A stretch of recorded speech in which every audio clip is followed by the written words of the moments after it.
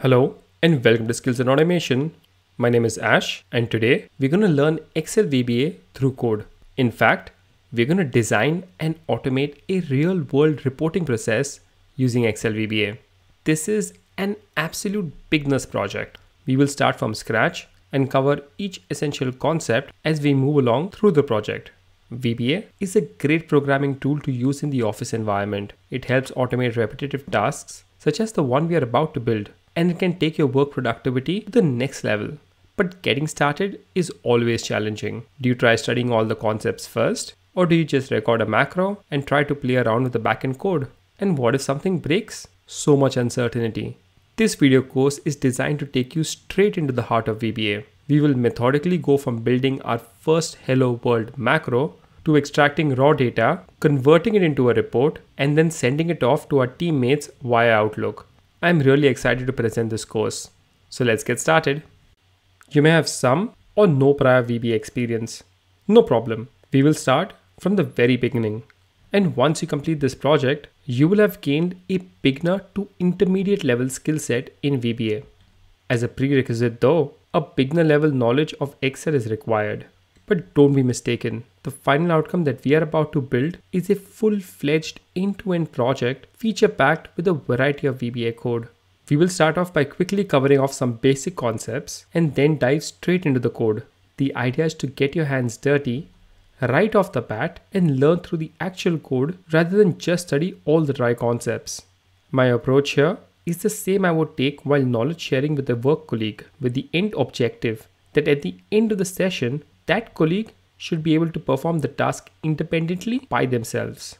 On completion of this project, you will have become a VBA developer. Sure, we may not cover all the concepts, but you don't need to know all of that at this stage. We will cover enough ground for you to be confident enough to build your own code. The path forward after this is to Google or YouTube for help. But then again, that's how you landed up on this video, so I don't need to tell you that. You are already on the right track. Just keep going. In the next segment, we'll have a brief look at few of the concepts that we are about to cover. There is so much to learn here. We will start off with a bit of theory regarding the basics, where we will learn how to refer to cells, sheets, and Excel files through code. We will also learn how the use of variables will make our code more efficient and easier to read. Then, we will step up our game and start manipulating our cells, sheets, and files. We will detect data ranges, open close files, copy paste data, and create and save new files. And we're not even close to being done yet. Next up is the intermediate level where we start programming using logic. We will manipulate text strings, use if conditions, use for loops, and use functions such as find. And there is so much knowledge scattered throughout the course.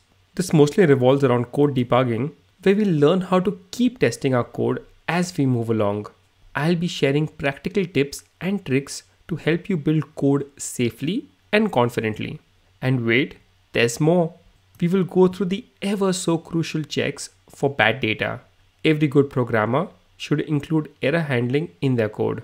And lastly, we won't just be confined to Excel.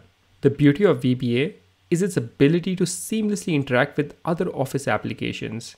In our project, we will connect to Outlook, do some cool tricks, and finally send out an email. But the learning doesn't stop at this video. I have put in every effort to build a solid amount of resources available to you outside this video. Let's check that out in the next segment. All the code covered in this video will be available on my blog site skillsandautomation.com. Link will be available in the description below. But let's quickly check out the blog post. We have our table of contents on the right. The video will come in soon. The sections from Setup VBA Editor through to variables act as a cheat sheet for the theory section that we are about to cover. The 5 macro sections out here are like a commentary for the code that we are about to build. There will be a line or two describing each section of code. It is written in the same sequence in which we would build our code. So it's a good place to understand the logic of how we approach code building. And finally, you have the uninterrupted code at the bottom. You can literally come here and paste it all into your file. I have designed this so that you can sit back, relax and watch this video and concentrate on the logic of what we are building rather than worrying about noting down the code. This video is a product of all the great feedback I've received on my previous videos. So if you have any questions related to this video, please write it down in the comments below. I will do my best to answer them as long as it's manageable. For common questions on this video course, I can compile them and create an FAQ page on my blog site and provide the link here. Let's see how it goes. All the files used in this video are available on my GitHub page. Let's have a look at it as well. The GitHub link will be in the description below, but we can go to it from here as well. So this is the GitHub page for this video course. I will suggest that you go through this README section. It will tell you which of these files is what. And the files are out here. To download the file, just click on them and then click download. And that should download your file. What we have here are the 3 report template macro files with completed code. I also have the report template file without the code, which you can download and then use it to follow along this course. And finally, you can find the supporting files loaded out here as well. In the next segment, let's have a look at the layout for this video. This video is divided into 4 sections. First up, the big picture. I feel that it is important to have a clear picture of what we are about to build. With that in mind, we'll start off by looking at the business scenario, where we'll talk about how an analyst would perform the steps manually. Then, we'll move on to the automation approach, where we'll plan out what logic to use and which macros to build. There are going to be 5 macros in total. And finally, we'll look at a demo of what the end-to-end automation is going to look like. For the next section, before we dive into the code, we need to cover off some basics. We will set up the coding environment and then move on to talking about objects and variables in VBA. Please feel free to skip the parts that you might already know. And then we will start with the actual macro build. As we will go through in the automation approach, we require 3 macros to perform the basic operations as outlined in the scenario. We will build these in this section. At the end, we will have a semi-automated process that is run in 3 steps. Import data, create a copy of the report, and email the copy of the report. And in our last bonus section, we have 2 bonus macros. The first one will include ways to detect user-related errors. And in the second one, we will combine everything we have done so far and build an end-to-end fully automated process. Hope this sounds interesting, and let's begin the video course.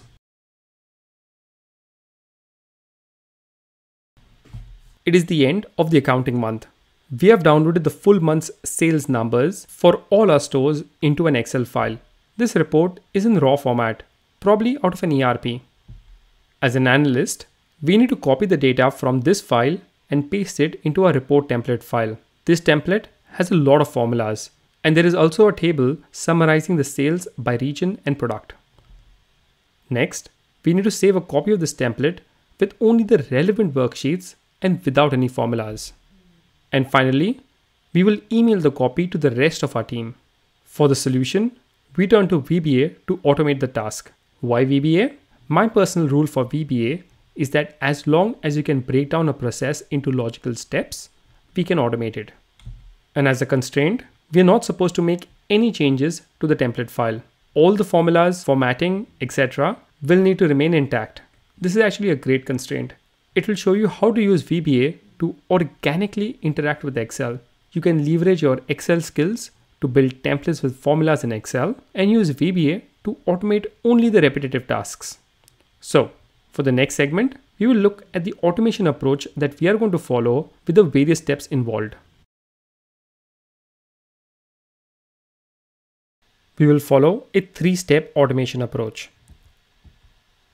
Our starting point is an Excel file with the sales figures for the current month. Our assumption is that we have already downloaded the data and saved the file in the same folder as our template macro file. In the first step, we will build a macro to copy the data from the sales file and paste it into our template macro file. Next, we will save a copy of the report in our folder. And in the final step, we will email the copy of the report to our recipients. And this in itself is a complete end-to-end process, and you can very well stop the video there, having gained a beginner level skill set. But we can do much more with this. I want to keep the scenario realistic. When coding in VBA, it is recommended to check for errors, especially those that can break the automation. We can look at how to add error handling in this bonus section. An example for a user error is, what if you have saved a blank data file by mistake? If we don't check for that and automate the whole process, we will end up sending a blank report to our bosses. And we don't want that. So in this bonus step, we will check for this and a few other errors. The logical question to ask at this point is, can we combine all of this together? Sure, we can. In fact, it's very easy. We can program a mega macro which runs these 4 individual macros back to back. So at the very end, we will combine everything and run it in one fully automated process. And yes, I'm confident that even though you may never have coded VBA before, you will still be able to build this full application by following this video course. And before we move on to the next segment, I just want to highlight that you don't need to aim for end-to-end automation. Yes, include some error checks, but you can still break up the process into separate macros. That way, you can visually confirm if each macro ran and whether it's given the desired output. Sometimes you may encounter errors which you had not predicted before. And sometimes you may want to visually inspect the data, for example, to see if the report values make sense from a financial perspective before actually sending it to your manager. So my strong suggestion will be that you build such projects in separate steps. You will still be able to save a lot of time and repetitive work. But that being said, we will most definitely look at how to run everything in one go, because end-to-end automation is cool, awesome, and 100% satisfying. Now, let's look at a demo of what we are about to build.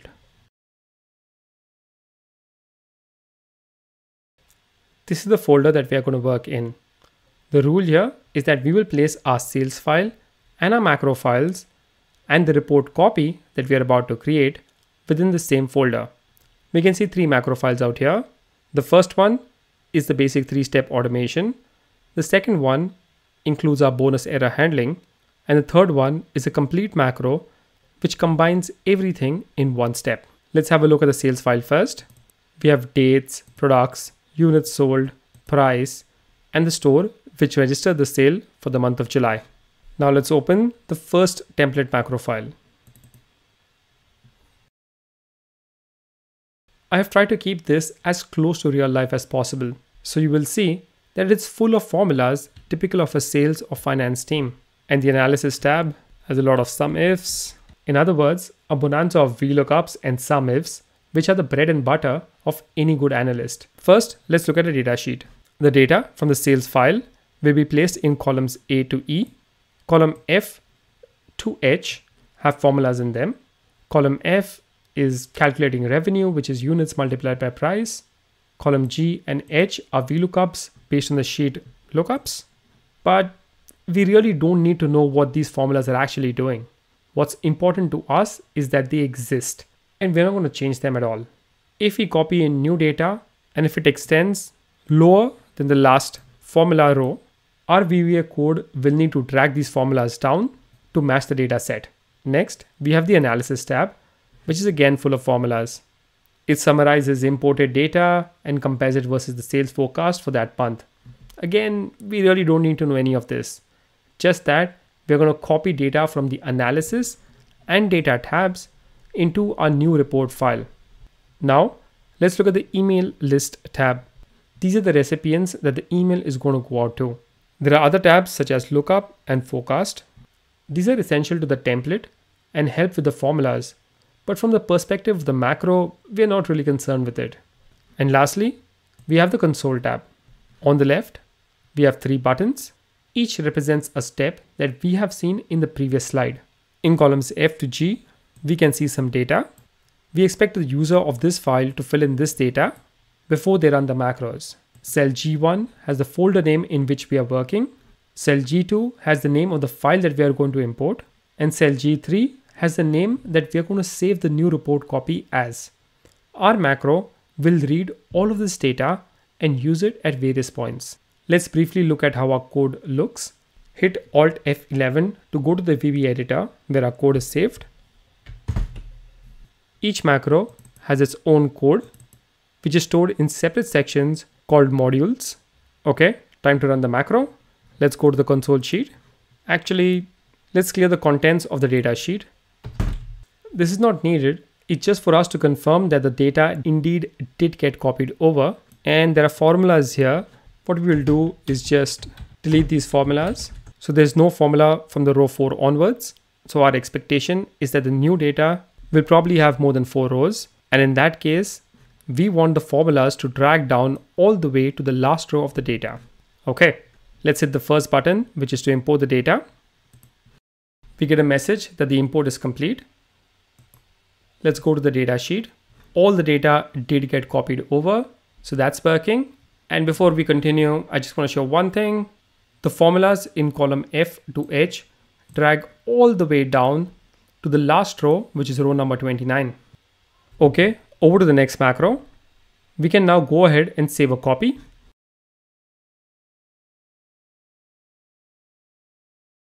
Great, copy got created. Let's inspect the file. So the file will be saved as current month file.xlx as specified in cell G3. Let's go to our folder. Great, we can see the file in our folder. Let's open it. There are just 2 sheets out here, analysis and data. But the point to note here is that there are no formulas anywhere. It's just clean values. Now to the last step, let's send the email. Hit send email. So we can see this email template open up. In the to field, we can see 3 email IDs that were on our email list worksheet. We can see a subject and some text in the body. But most importantly, our report file has been attached. Now we can hit send and the email will get sent. In our final solution as well, we will just display the email and let the analyst push send. This is safer and avoids the risk of sending emails with error. Now for the second macro, which is our first bonus segment. So these 3 steps didn't really check for any errors, but it is important to assume the possibility of something going wrong. In this segment, we will check for common errors caused due to user-related errors or bad data. Just a disclaimer, there are of course more checks that you can run, but we will not cover the whole lot. I do feel that what we cover here should be good enough though. Sometimes we need to find the right balance and keep ourselves from overcoding. My advice is that approach error handling based on criticality of the process. Greater the criticality, the more time you need to spend on building good error handling. Our error handling file is actually a different file. The second macro file, let's open this. We have one extra button out here to check for errors, and we have one more extra field where we input the number of columns that we're going to copy over. Okay, these are the checks that we are going to cover. All the values that we saw in the yellow fields, which is what we expect the user to enter, must be filled out. None of them can be blank. The source file that the user enters must actually exist. The extension for saving the report copy must be .xlsx. The number of columns in the source file must be same as what we are expecting. And the source file must have some data in it. And lastly, the column header names in the source file must be the same as what we are expecting. So we're going to check for all these 6 errors. The best way to test this is to break each one and see what we get. So the first condition is that none of these fields can be blank. So what we can do is just blank out this and let's run the error check. We get a message saying that all the values must be entered. Great. Change this back. The import file says August 2021, but we have actually loaded a July 2021 sales file. So just having this should throw an error. Let's try that out. So it says that this file actually doesn't exist in that particular folder, which is correct. Let's just change this. Okay. The third condition is that this extension should be .xlsx. Let's change this to docx, check for errors. So that gets highlighted as well. So this is where we enter the number of columns that we are expecting to import. Our count is 5, which is basically these 5 columns. So the source data cannot be more than 5 columns. So let's say we're expecting 4 columns. And now the source data has 5 columns. So this should throw an error. Okay, that gets picked up as well. Awesome. Let's change this back. Or rather, let's go to the source file and add an extra column. Save this. Now there's 6 columns in the source data. Let's check for errors. Again, that gets picked up.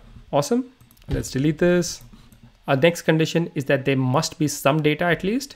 So what we can do is blank out all this data and just keep the headers, save the file. So let's now try and check for errors. We get a message saying that there's no data in the source file.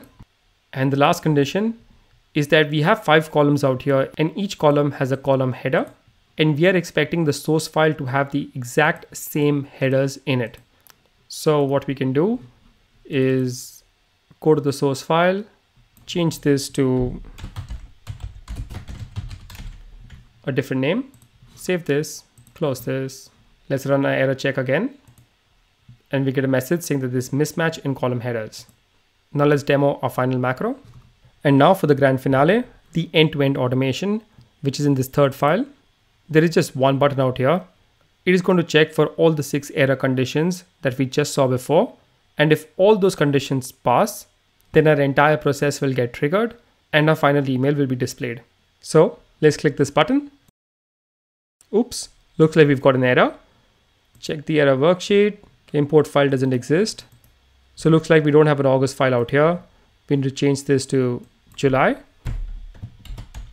But that just shows that our error handler is actually working and we actually got the result that we expected. Okay, this should run completely end to end.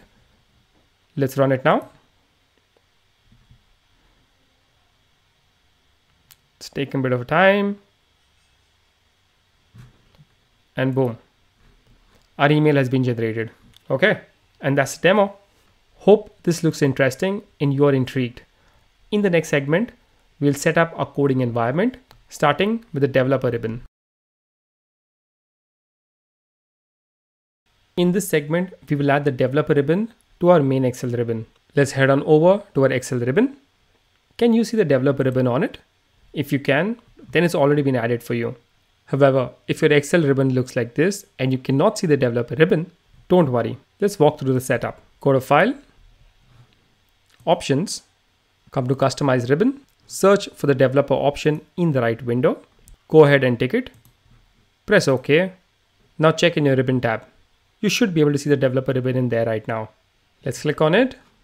You can use it to access the VB editor, which is the coding environment, but I would suggest just using the shortcut Alt F11. Or you can have a look at all the macros that you have available in your workbook. You can even record a macro from here. As a beginner VBA developer, sometimes recording a macro is actually good just to check what code was generated in the backend. But we won't cover that in the video. We're going to go full hardcore and start writing code directly. The feature in the developer ribbon that we are interested in for this project is adding a button to trigger the macro. So we'll go to Insert, Form Controls, and select the first button looking icon. But we won't do it just yet. Great. Now that we've had a look at the developer ribbon, let's head on over to the VB editor and familiarize ourselves with the coding environment. In this segment, we will go through the setup of our VB editor, which is the place where we'll build all our code. For this project, I recommend that you set up your VB editor in the same way as mine. To access the VB editor, press Alt F11. Let's go from the top to the bottom and from the left to the right of the screen. Top right here is our menu. You will have this by default. Below it is the standard toolbar. It has some good shortcuts that we can access without having to search for them in the menu. If you can't see this toolbar, go to View, Toolbars, and select Standard. Next is the Project Explorer. Out here, we can see our workbook and all the worksheets inside it. We will build our code in here as well in a separate section called Module, which will appear here when we create it. If you can't see the Project Explorer, go to View and select Project Explorer. Below that is the Properties window. In this project, we will use it to rename our module.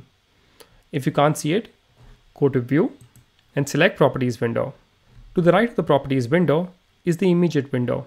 This is a great tool for testing code from a macro, or in other words, debugging. If you can't see this window, go to View and select Immediate window.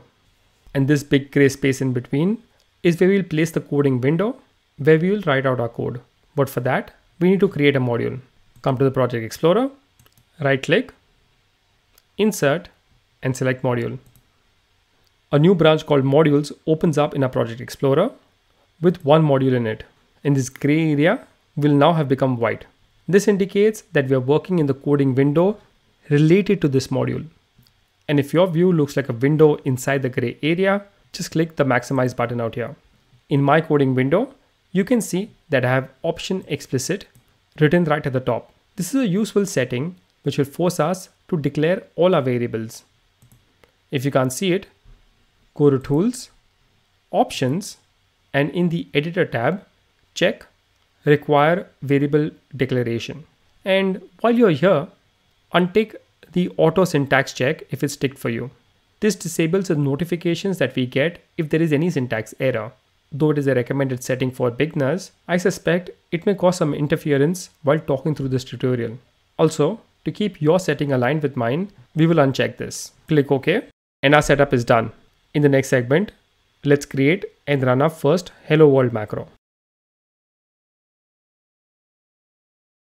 Before we move on to the next segment, let's write a simple macro from scratch. Our macro will be written inside a sub procedure, which is like a container of code that is designed to perform some action or actions. A sub procedure starts with the word sub and ends with the words end sub. Let's make our first sub procedure now. So we are going to create a sub procedure inside the module that we had created in the last segment. If you don't have this up, just go right click, insert, and module. So below our option explicit line, let's write and assign a name to the sub, no spaces, and press enter. You will have noticed two things. First, we have an open and closed parenthesis after the name of the sub, and the words end sub appeared at the bottom. If you're ever copying a macro from somewhere and forget to copy the end sub lines, you'll need to type these out yourself. And we'll ignore the significance of the parenthesis for this video. All we need to know is that our code is going to sit in between these two lines.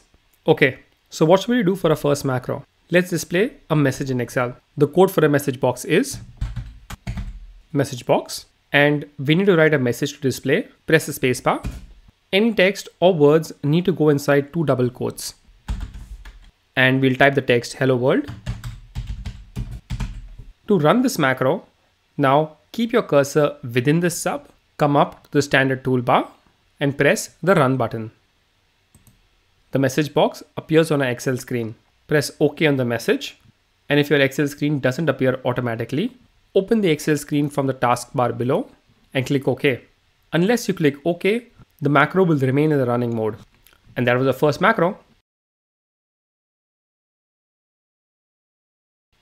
And just one thing, I've already saved this file, which is basically the blank template that we are going to use for our project. However, we'll just go through the extension that we should be saving our macro files as. Let's go to File, Save As. So this is an already saved file. Normally, you'll be used to saving your Excel workbooks as .xlsx, but if you have written your macro code, you could traditionally save this file as a macro enabled workbook with the extension .xlsm. However, I actually prefer the Excel binary workbook option, which is .xlsp. This allows us to save macros in the Excel workbook. And this type of file also compresses data, which is real handy when you're working with big Excel files. It almost reduces the file size by 2 or 3 times. So whenever I am using macros, I save them as .xlsp. But for this project, you could save it as anything, XLSM or XLSP. It will still work. And that was our first macro. Before we start building the macro for our project, we will need to cover a few more basics. In the next segment, we will look at how to refer to worksheets and cells.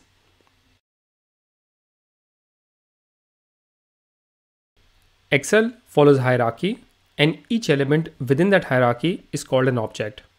First, let's look at a context from the real world, and we'll circle back to VBA later. Imagine you live in a city called Wellington. Wellington has many streets, and you stay on Denham Street. Denham Street has many houses, and you live in house 52B. In VBA terms, city, street, and house are referred to as objects, and the object hierarchy is city, street, and house. Let's look at Excel VBA. Our Excel file is called a workbook, and the name of our current file is monthlyanalysis.xlsp. Our workbook has many worksheets. Let's say we're only concerned with a sheet called data. this sheet has many cells. A cell or a group of cells is referred to as a range in VBA. You have cells as well, but we won't get into that now.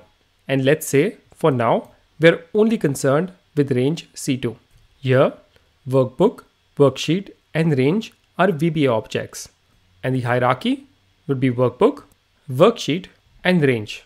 Well, technically the parent object is the Excel application itself, but we aren't required to mention it in the code, so we'll ignore it for this scenario.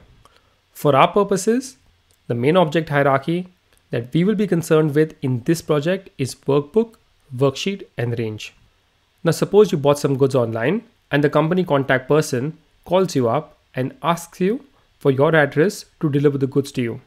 Let's say you answer 52B. That person is probably just going to stare into their phone with disbelief because that would make no sense whatsoever. Let's say you answer 52B Denham Street. The next question from the contact person would naturally be, which city? So the proper way to answer that question would be 52B Denham Street, Wellington.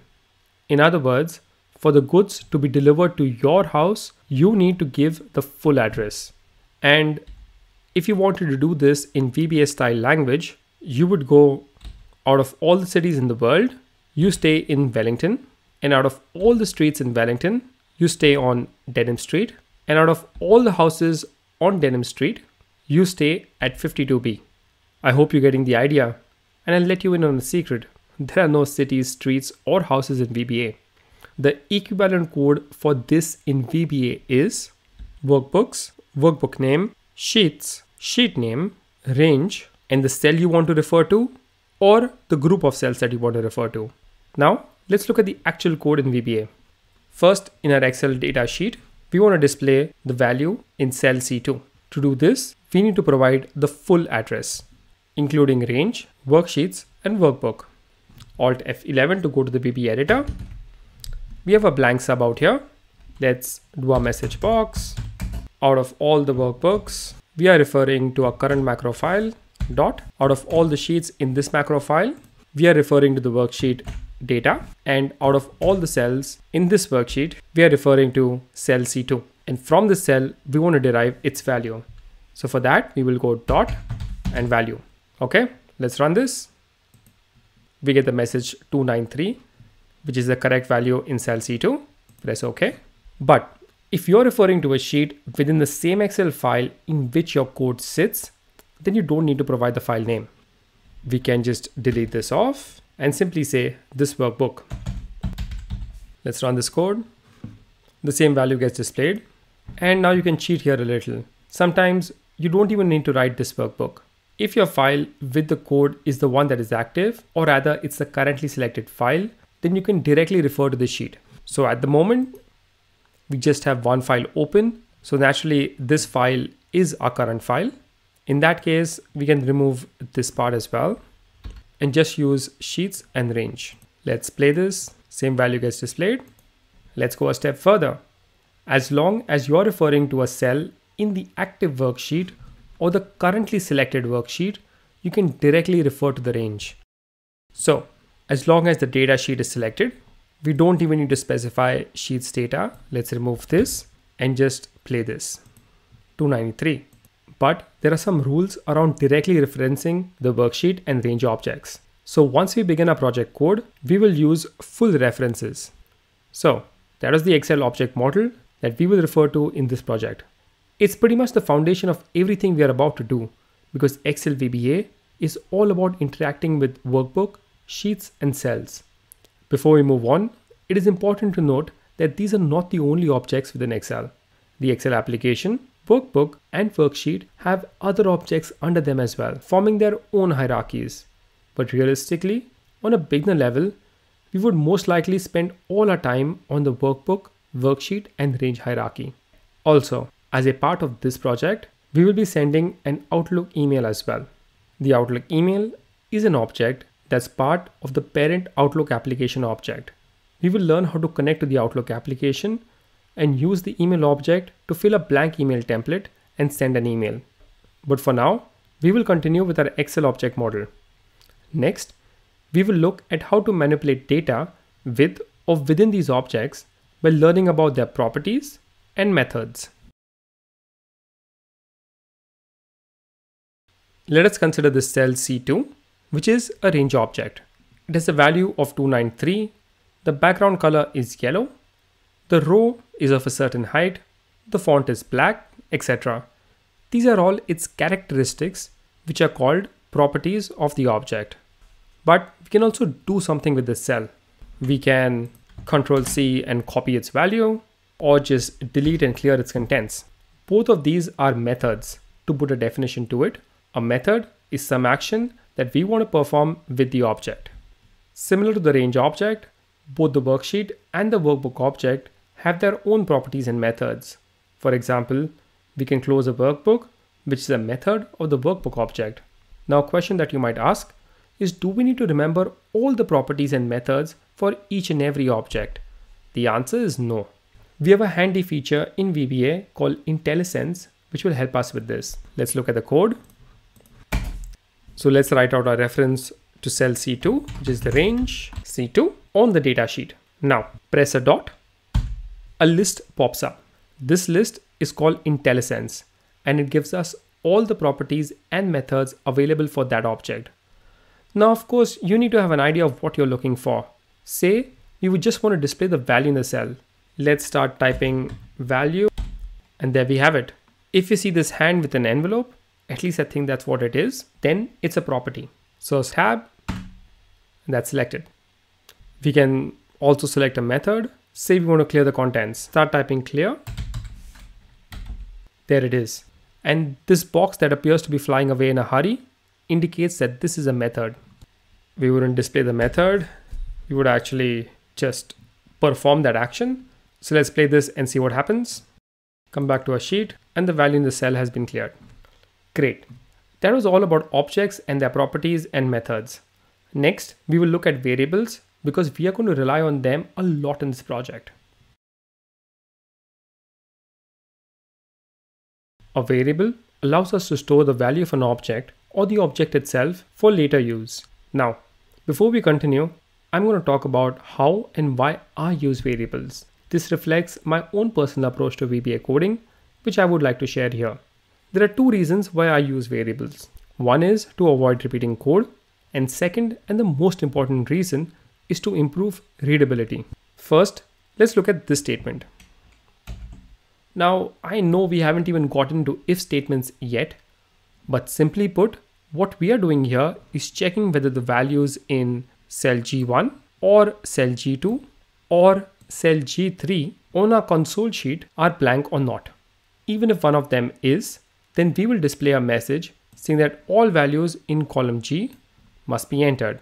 So basically, we want the user to enter a value in each of these fields in column G. The point here is that this looks like too much information, and we can't really tell what values we are actually checking for. What is actually G1, G2 or G3? Sure, at the time of writing the code, we probably knew what the values were in the cells. But if you had to come back to check this code in a few months, heck, even in 10 minutes, you would be scratching your head trying to remember what these values represent. Perhaps best would be to open the worksheet, go to the console sheet, and check for yourself. But this is counterproductive. And imagine trying to investigate 100 lines of code like this. A better way to deal with this is assign meaningful variable names to these values so that we can instantly recognize where they are from within the code itself. So cell G1 is the full folder path where our files are saved. So let's deal with that one first. There are two steps to assigning a variable. We need to first declare to VBA that we want to create a new variable. We can do that using a dim statement. And then in step 2, we can assign a value to it. So dim, and we can give our own name to the variable. Some important rules here are no spaces allowed, keep it to letters and numbers, and don't use reserved words from the VBA language itself. So basically we cannot name a variable as sub, end, message box, dim, etc. We will call this variable main folder,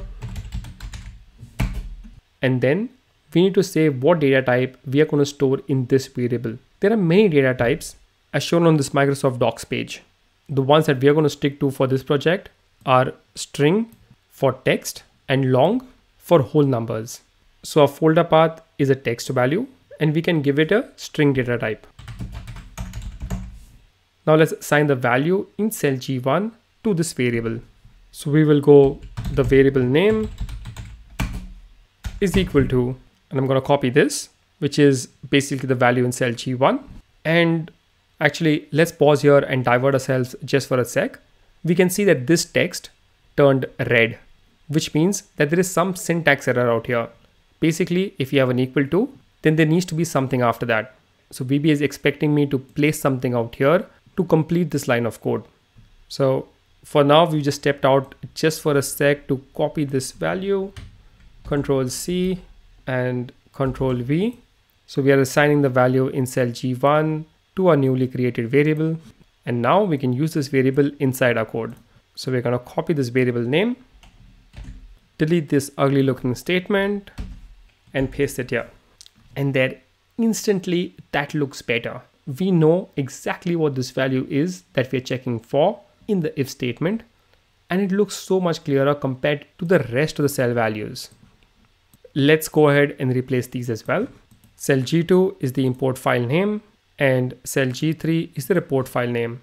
And we will declare two variables that basically remind us of those values. We can declare variables on separate lines like this, or in the same line within the same dim statement, like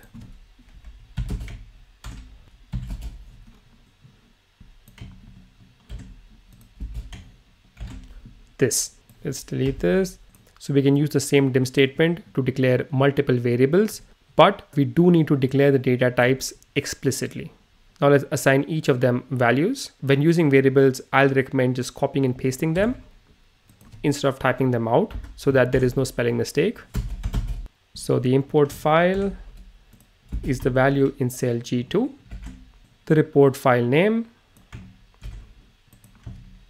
is the value in cell G3.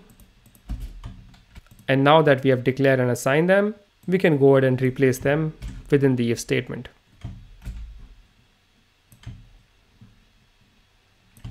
Wow, this looks so much better and easier on the eyes.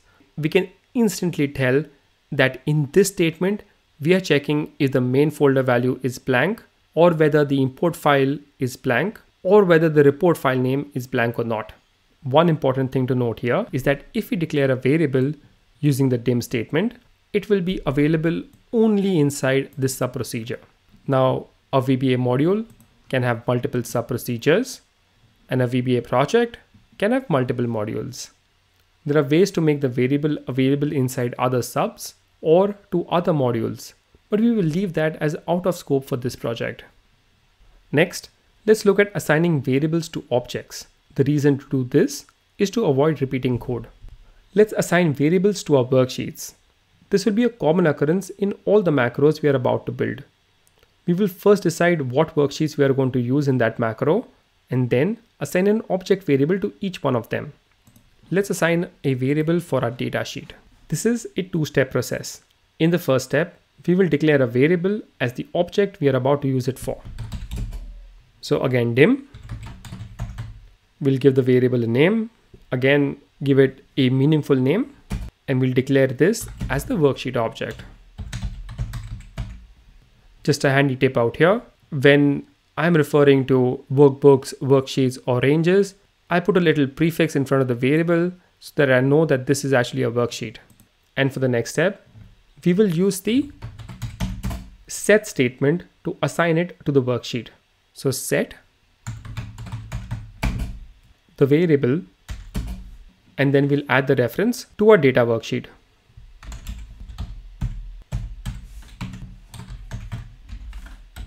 By doing this, all the properties and methods that are available to the worksheet object can now be used by this WS data object variable. So let's highlight or select cell D6 in the data worksheet. For that, we will refer to our worksheet data variable dot, and immediately we can see our IntelliSense pop up. We can choose range. We want to select cell D6 dot, and from the IntelliSense, choose the select method. Okay, let's run this. Come to our data worksheet and we can see that the cell D6 has been selected. And that's it for using variables. If it's not yet clear, don't worry. We will be using them often in our project code, and their advantages will get clearer as we move along. Okay, we have now completed our theory section. Now, it's time to get our hands dirty and start coding. Excited? I sure am.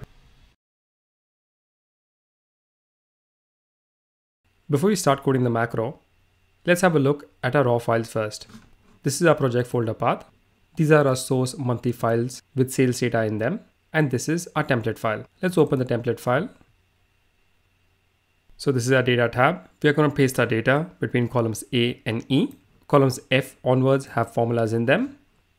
We have an analysis tab, which has a table which summarizes the data from the data sheet.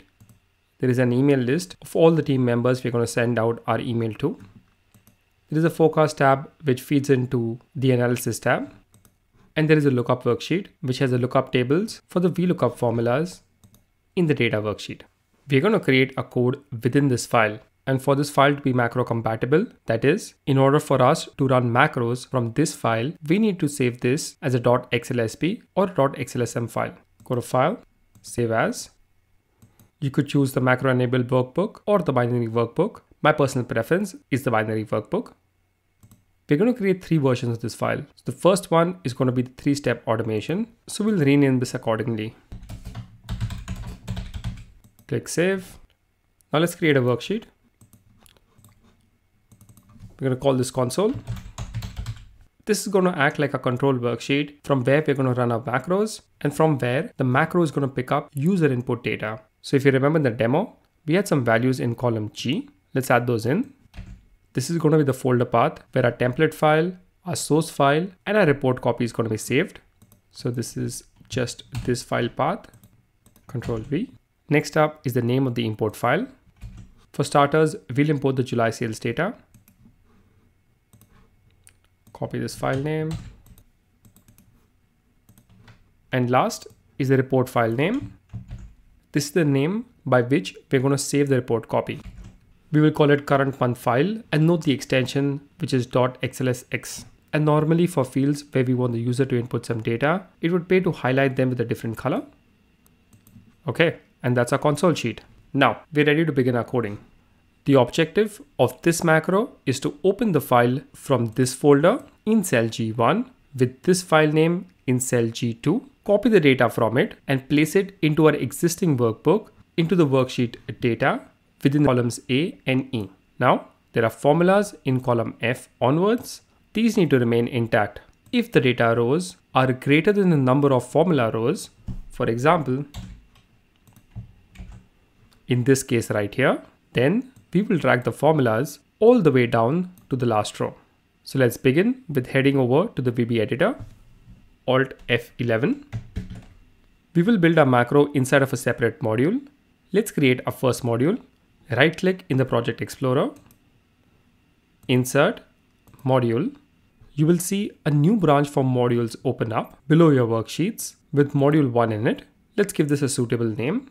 Click on module 1, then come down to the properties window and against name, let's type in M01 import. We will build the entire first macro inside one sub procedure. Let's write it out. A sub procedure begins with the word sub. We will call our macro import data and press enter. We get a parenthesis and the end sub lines, and all our code is going to go in between these two lines. For this macro, we will need to access 2 worksheets from our current workbook, sheet console and sheet data. Let's declare and assign a variable for each worksheet. We will declare the variable using the dim statement and give it a name WSCons. Remember to assign meaningful names to your variables that are easy to recognize. And when I'm naming worksheets, I normally start them with the prefix WS. And since we're going to assign a worksheet to this variable, the data type for this variable will be a worksheet. Similarly, we can declare a variable for the data worksheet. These don't need to be in separate lines. We can delete the second dim, add in a comma, We can declare multiple variables in the same dim statement, but just remember to declare the data types for each variable. And since worksheet is an object, in order to assign it to a variable, we need to use the set statement. Equals to, now we're going to assign the worksheet console to this worksheet variable. So we need to provide the reference for the console worksheet, remembering the Excel object model. So we'll start with the workbook, this workbook, and within this workbook, we're after the worksheet by the name console. And similarly, we can assign the data worksheet to the data worksheet variable. Since the declaration is quite similar, I'll just copy the statement, enter, paste, and come here and change this to data and change this to data as well. Now, we need to grab the folder path and the file names from cells G1 and G2 on the console sheet. So cell G1 here has the folder path and cell G2 has the file name. And when I say grab, I actually mean assign a variable to each of them. Cell G1 and G2 have text values, so we will declare string variables for them. So dim again. We'll call the variable for cell G1 as main folder and declare it as a string. And the variable in G2, we'll call it import file and as a string variable as well. Now let's assign a value for each one. Since these aren't objects, the set statement is not required. So we can type in main folder, but since we're using variables, I'd rather just copy and paste it to avoid any spelling mistakes. And we'll follow the Excel object hierarchy. So we'll reference the console worksheet, which we have a variable for, dot cell G1, which is range. And what do we want to do with this range? We want to grab its value, which is a property. And we can do the same thing for the import file variable. Just going to copy this line again, paste it, change this to G2, and change this to import file. Now, if you want to check whether these variables are grabbing the right values, we can print out their values down here in the immediate window. The command to print something in the immediate window is debug.print. And we'll grab the main folder variable and debug.print again. This time the import file. So keeping our cursor within the sub procedure, let's run this macro.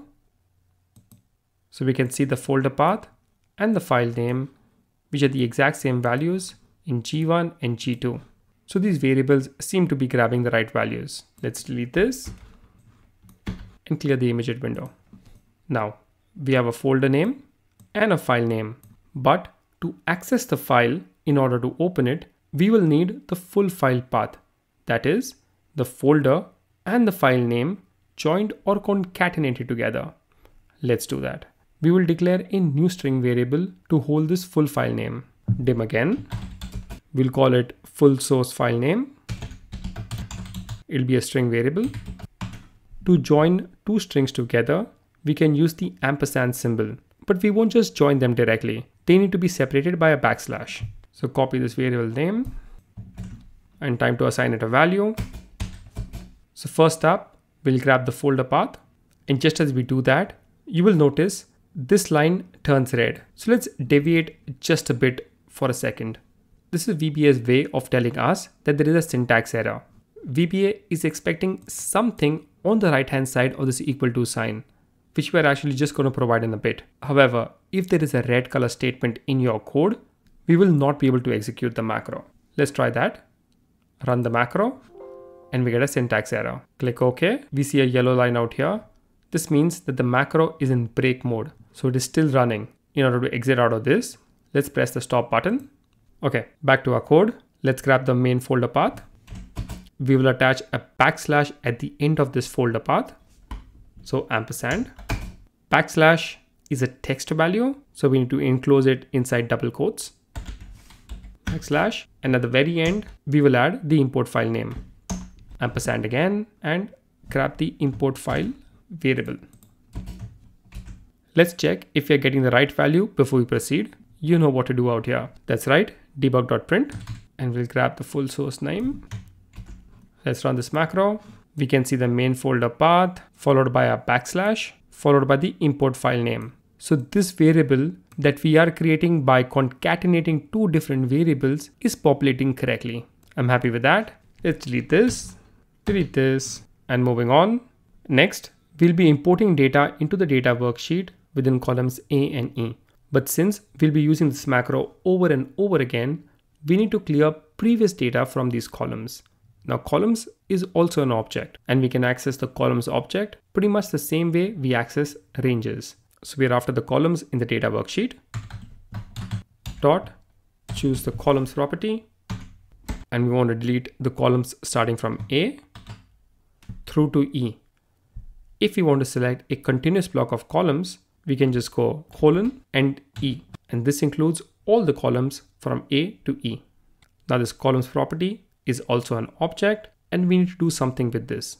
What do we want to do? We want to clear the contents. So dot again and type clear contents.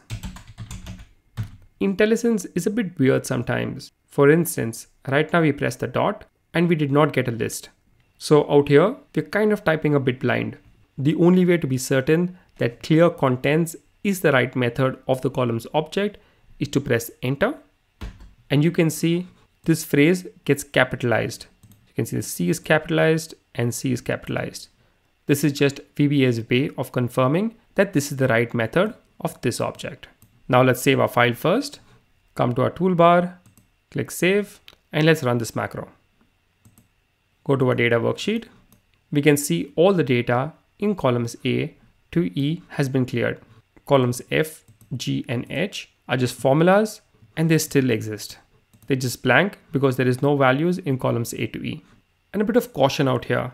One thing to be aware of is that there is no way to undo this unless you exit the workbook and open it back up. But then if you hadn't saved the macro before running it just like we did, you could lose some unsaved code as well.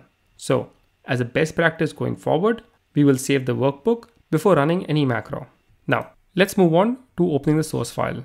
To open a file, we'll use the open method of the workbooks object. This little helper window at the bottom tells us that the open method takes in certain arguments. At this stage, we'll only provide the file name. So what are we trying to open? We're trying to open the source file name, for which we have a variable out here. So we'll use this variable directly. Copy, close parenthesis, and let's test this. Save the file, run the macro, and we can see that the July sales data file has opened.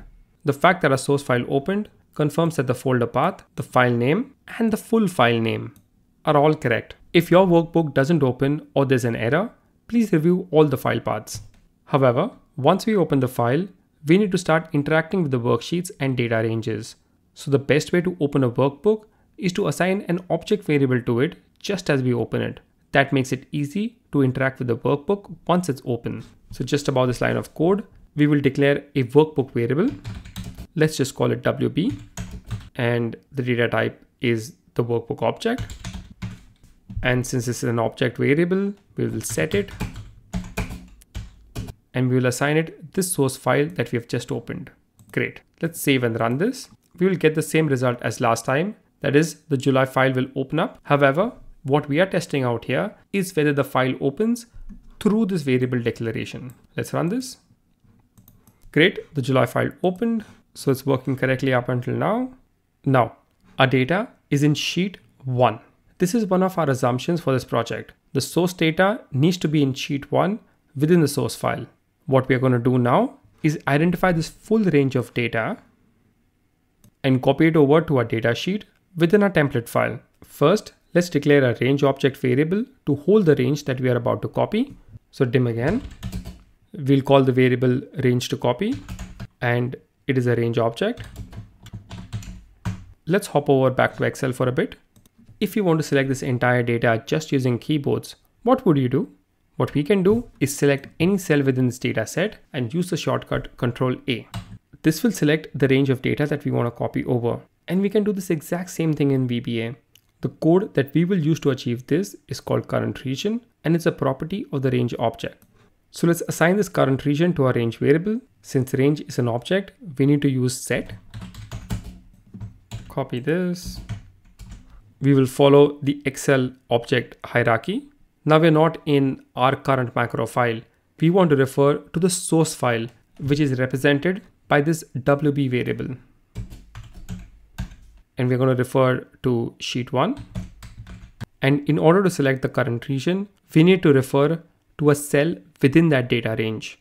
But as normal practice, we normally refer to the first cell in that data range, which is cell A1. And now we can choose the current region property. Again, IntelliSense didn't show up. So let's press enter and we can see current region getting capitalized, which means that the statement is correct. Now, once the range is determined, we can copy it over in just one line of code. We will choose the copy method of our range object variable. So this is the range that we want to copy over, dot, and choose copy. And then we need to state the first cell of the area that we want to paste our data into. So where do we want to paste our data? We want to paste the data into the data worksheet of our current file and into columns A and E. But since we just need to provide the first cell, we will refer to range A1 in the data worksheet.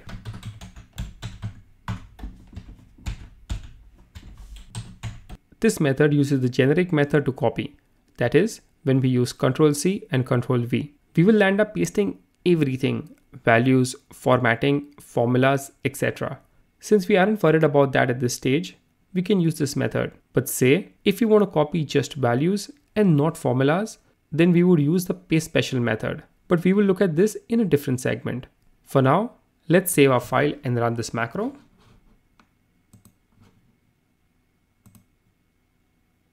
So the July worksheet opened, come to our import template file, and we can see that the data has been populated into our data worksheet.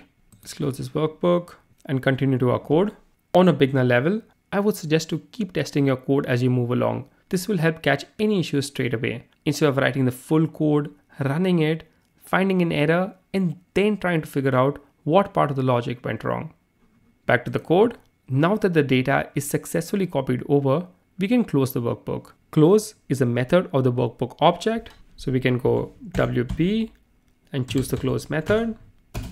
And the little helper window has a couple of options. Since we are not making any changes to the source file name, we can set the save changes to false.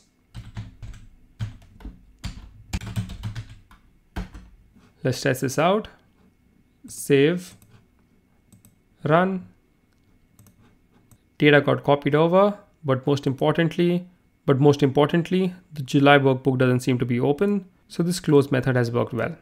Okay, we're not done yet. There is still one thing to take care of. Coming back to our data worksheet, we have formulas in column F onwards, which may not drag all the way down. For instance, consider this scenario.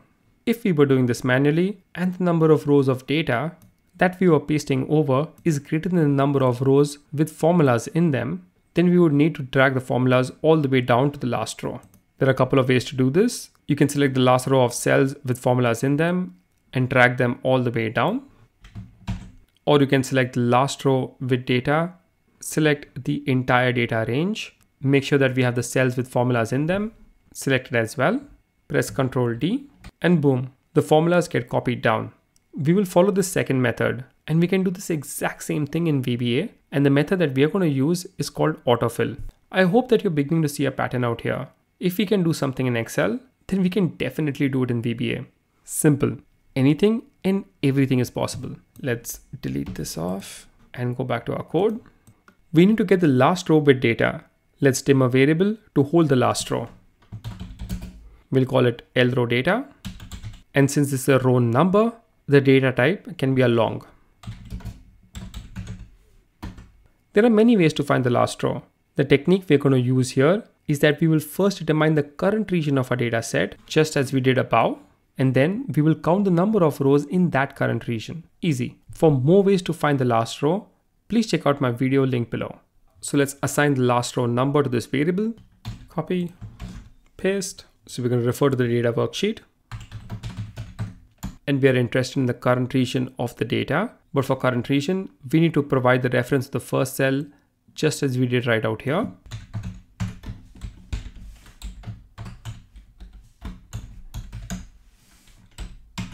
Now what do you want to do with current region? We want to grab the rows.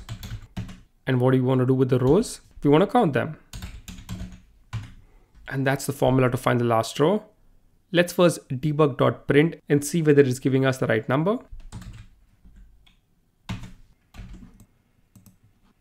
We get 29 and the last row is 29 as well. So it's giving us the right value. But let's just pause on this line of code for a bit.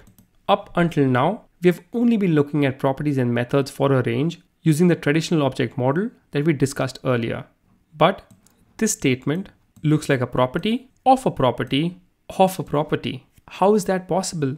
Now, the current region property returns a range of cells, which is an object. And an object can have properties and methods which we can access. So we can access its rows property, which also returns a range object. It is all the rows in that current region. And we can access its properties and methods as well, out of which we choose the count property. This may seem a bit convoluted, but let's try to work it back. So what do we want to do? We want to count the number of rows. But which rows are these? All the rows in the worksheet? No, we want the rows in the current region. But the current region of what? We can access the current region of a data range only by referencing a cell within that range. Normally, we start with the first cell in the range. And now we need to tell VBA which worksheet are we trying to do all of this in? Well, it's the data worksheet. And that's how we come back to the same code. But this was only for explanation purposes. When constructing these statements, always start from left to right. Now that we have the last row, we will replicate the Ctrl D shortcut. We will select the top range with formulas in it, which is F2 to H2. And then we will select the equivalent of Ctrl D, which is autofill. So let's first do that. So our range is going to go from F2 to H2. F2 colon H2 dot, and we'll choose the autofill method. Space, and the helper window down below tells us that we need to provide the destination. So here we will specify the full range of data that we want to copy the formulas into. And this range must include F2 to H2 as well. So this is the range that we're going to start the autofill from. And this is the range that we are going to perform the autofill over. So let's provide the destination range. It starts from F2 through to column H. And we need to provide the last row. For now, let's just hard code the value. The last row of our data set is row 29. Great. Let's run this. Come back to our data worksheet, and the formulas have populated all the way through the last row. So the autofill method is working fine, but we have hard coded our values out here. What if the next data set, that is the data set for August, has more than 29 rows? In fact, let's try that out now. We will change the import file to August. And we have our August file right out here. Come back in, let's run a macro. Come back to our data sheet. So this time around, we have 46 rows of data that came in from the August file. And you can see here that the formulas are still stuck at row 29. We need them to go all the way down. So how do we solve that? And that is exactly why we have determined the last row variable out here. So what we're going to do is delete this and concatenate the last row number to this range. So this way, no matter how big the data set is, we will always capture the right size of the data. This makes our formula truly dynamic. Okay, let's run this and see if it works. Come back to our data worksheet.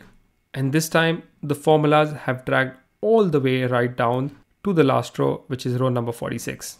Okay, I'm going to run this one more time. And this time I'm going to ask you to just observe how the screen moves. Let's hit play. And we could see the screen flutter slightly.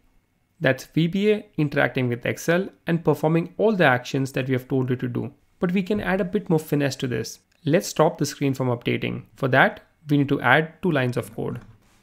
Right at the top, at the very start of the code, we will turn off screen updating,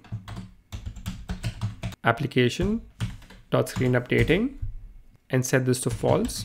This setting is at the Excel application level, and we are overriding this setting just for our macro. And what we want is for Excel to revert back to its normal state once we are done with the macro. So we will turn it back on at the end of the code. Copy this, come all the way down, paste it, and change this to true. Let's run this and see if there was any effect. That was a much more stable run. Application.screen updating is a very handy tool to have. It makes your macro look a bit professional and also increases the overall speed of the macro processing. Almost there now. We will be running this macro from our Excel sheet. So we need some way to alert us that the macro has completed running and the data has been copied over. We can do this via message box. So right before the application.screen updating line, we'll add in a message box. And the message can just say import complete. Let's save this and run. Great. Click OK. And that's how to copy and paste in data from an external workbook. Let's go back to Excel. For the final part, let's add in a button onto our Excel sheet, which we can use to trigger the macro. Starting from our console sheet, let's go to the Developer tab, Insert, Form Controls, and choose the first icon, which is the button. Click it. We can see that our mouse cursor turns into a plus sign. Click down and drag your mouse to the right to create a rectangle. The exact shape doesn't really matter. We can always resize it afterwards. And we can select the macro that we want to assign to this button. Click OK. Right click, we'll edit the text. We'll rename this button to import data. Click outside, save the file, and let's run it one last time. And just for confirmation, I'm just going to delete this data. Come back to our console sheet, run the macro by pressing the button. We get a confirmation message box. Click OK, go to the data sheet, and the data has been pasted over. Fantastic. And that's it. We have completed building the first of our macros. And once we import this data, you as the analyst, we wish to manually inspect the data, making sure whether the sales numbers look okay and there's no mistake. We're not really looking for a mistake in the macro logic. Rather, we could just sense check that the report looks okay before sending it to our bosses. And this is another advantage of running the macro in separate steps. Okay, these tables look fine to me. We can now proceed to the next step of saving a copy of this report with just the table and data worksheets and minus all the formulas.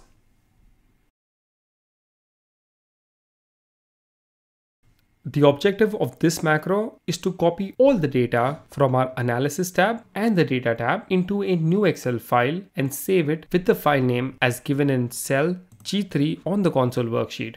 Both the data and analysis worksheets have formulas linking to other sheets that we are not copying over.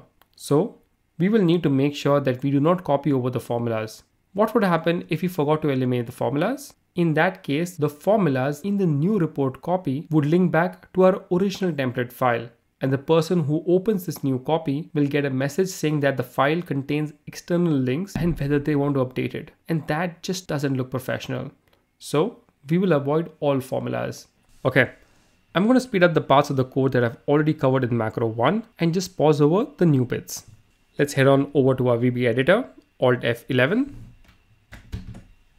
We will create a new module, right click, insert, module, come down to the properties window. We will rename this, we can call it create copy.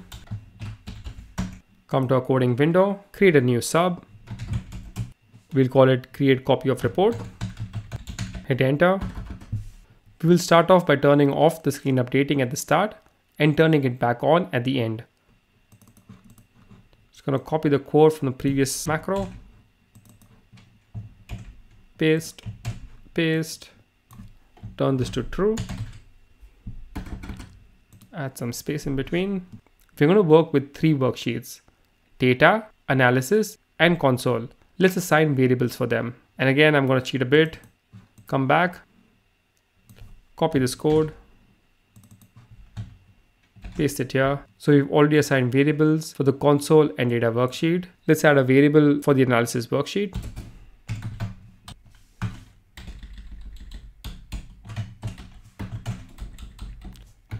Change this to analysis. Change this to analysis as well. The file name that we want to save the report copy is given in the console sheet in cell G3 and the folder path is in G1. Let's do what we did in the previous macro. We can join these two together to give us the full file path of the file that we want to save as. So we'll declare variables for the main folder path, the report file name, and the full file name that we are going to concatenate using the main folder and the report file name. We will assign the value in G1 to the main folder variable and the value in G3 to the report file name. And now it's time to join these two together, separated by a backslash. So copy the file copy name is equal to, starts with the main folder path, ampersand to concatenate, double quotes, add in the backslash, ampersand, and the report file name. I am rushing through this, but let's not get ahead of ourselves. What we'll do is just debug.print this file copy name just to make sure that we are on the right track so far. So debug.print and the file copy name, save our Excel file, run the macro. Okay, so that is our correct folder path. We have our backslash, and that is the correct file name that we want to save the report copy as. Awesome. Delete this, delete this. Now to the new part. This time we will open a new Excel file and paste data into it. To open a new workbook, we can use the add method of the workbook's object. Let's try that out. Save the file. Let's run this. And a blank Excel template has opened up. Awesome. But we want to be able to interact with this new Excel file once it's open. So we will do the same thing that we did in the previous macro.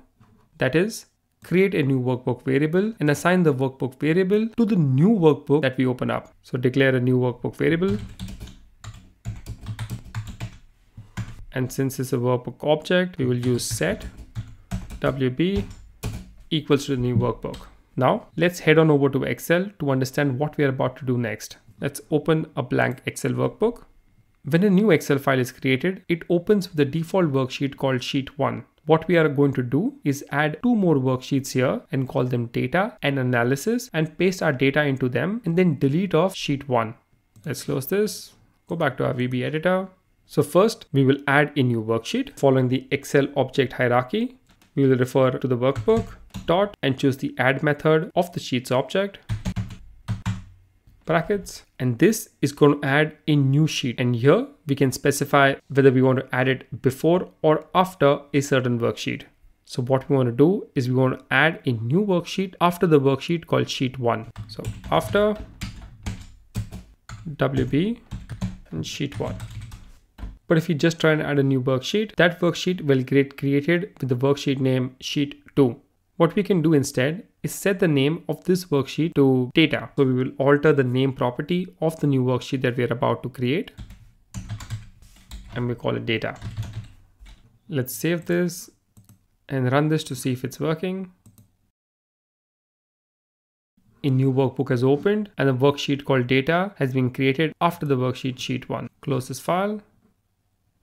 Now let's copy the current region of data from the data sheet in our original template. So the current region is Control A. We're going to select everything from A to H right down to the last row. So let's refer to the data worksheet. To select a current region, we first need to refer to the first cell in that current region. And current region, as we saw in the last macro, is an object as well. And what do you want to do with this current region? You want to copy it. Now, unlike last time, if we use the regular paste method and feed in the first cell of where we want to copy the data to, it will paste everything including the formulas, but we don't want to copy the formulas. So we will do the same thing that we would do in Excel if faced with this issue. We will use paste special. And if using paste special, we got to do the pasting in a new line of code. The paste special method has many options. Let's head on over to Excel. Let's randomly copy some data, Control C, and attempt to paste it somewhere. But when pasting it, let's right click in the cell and choose the paste special option. We have so many options to choose from. Which option would you use if you wanted to copy over the values, the number format, and all the formatting as well? Looks like we will need to do paste special twice. once with values and number formats, and another paste special with just the formats. And guess what? We can do the exact same thing in VBA. Head back to our code. So we need to specify the first cell in the range where we want to paste this data into. So where do we want to paste this data? We want to paste this data into the data worksheet of the newly opened workbook in the range starting from cell A1. Let's refer to it using the Excel object model hierarchy. Sheets, choose data,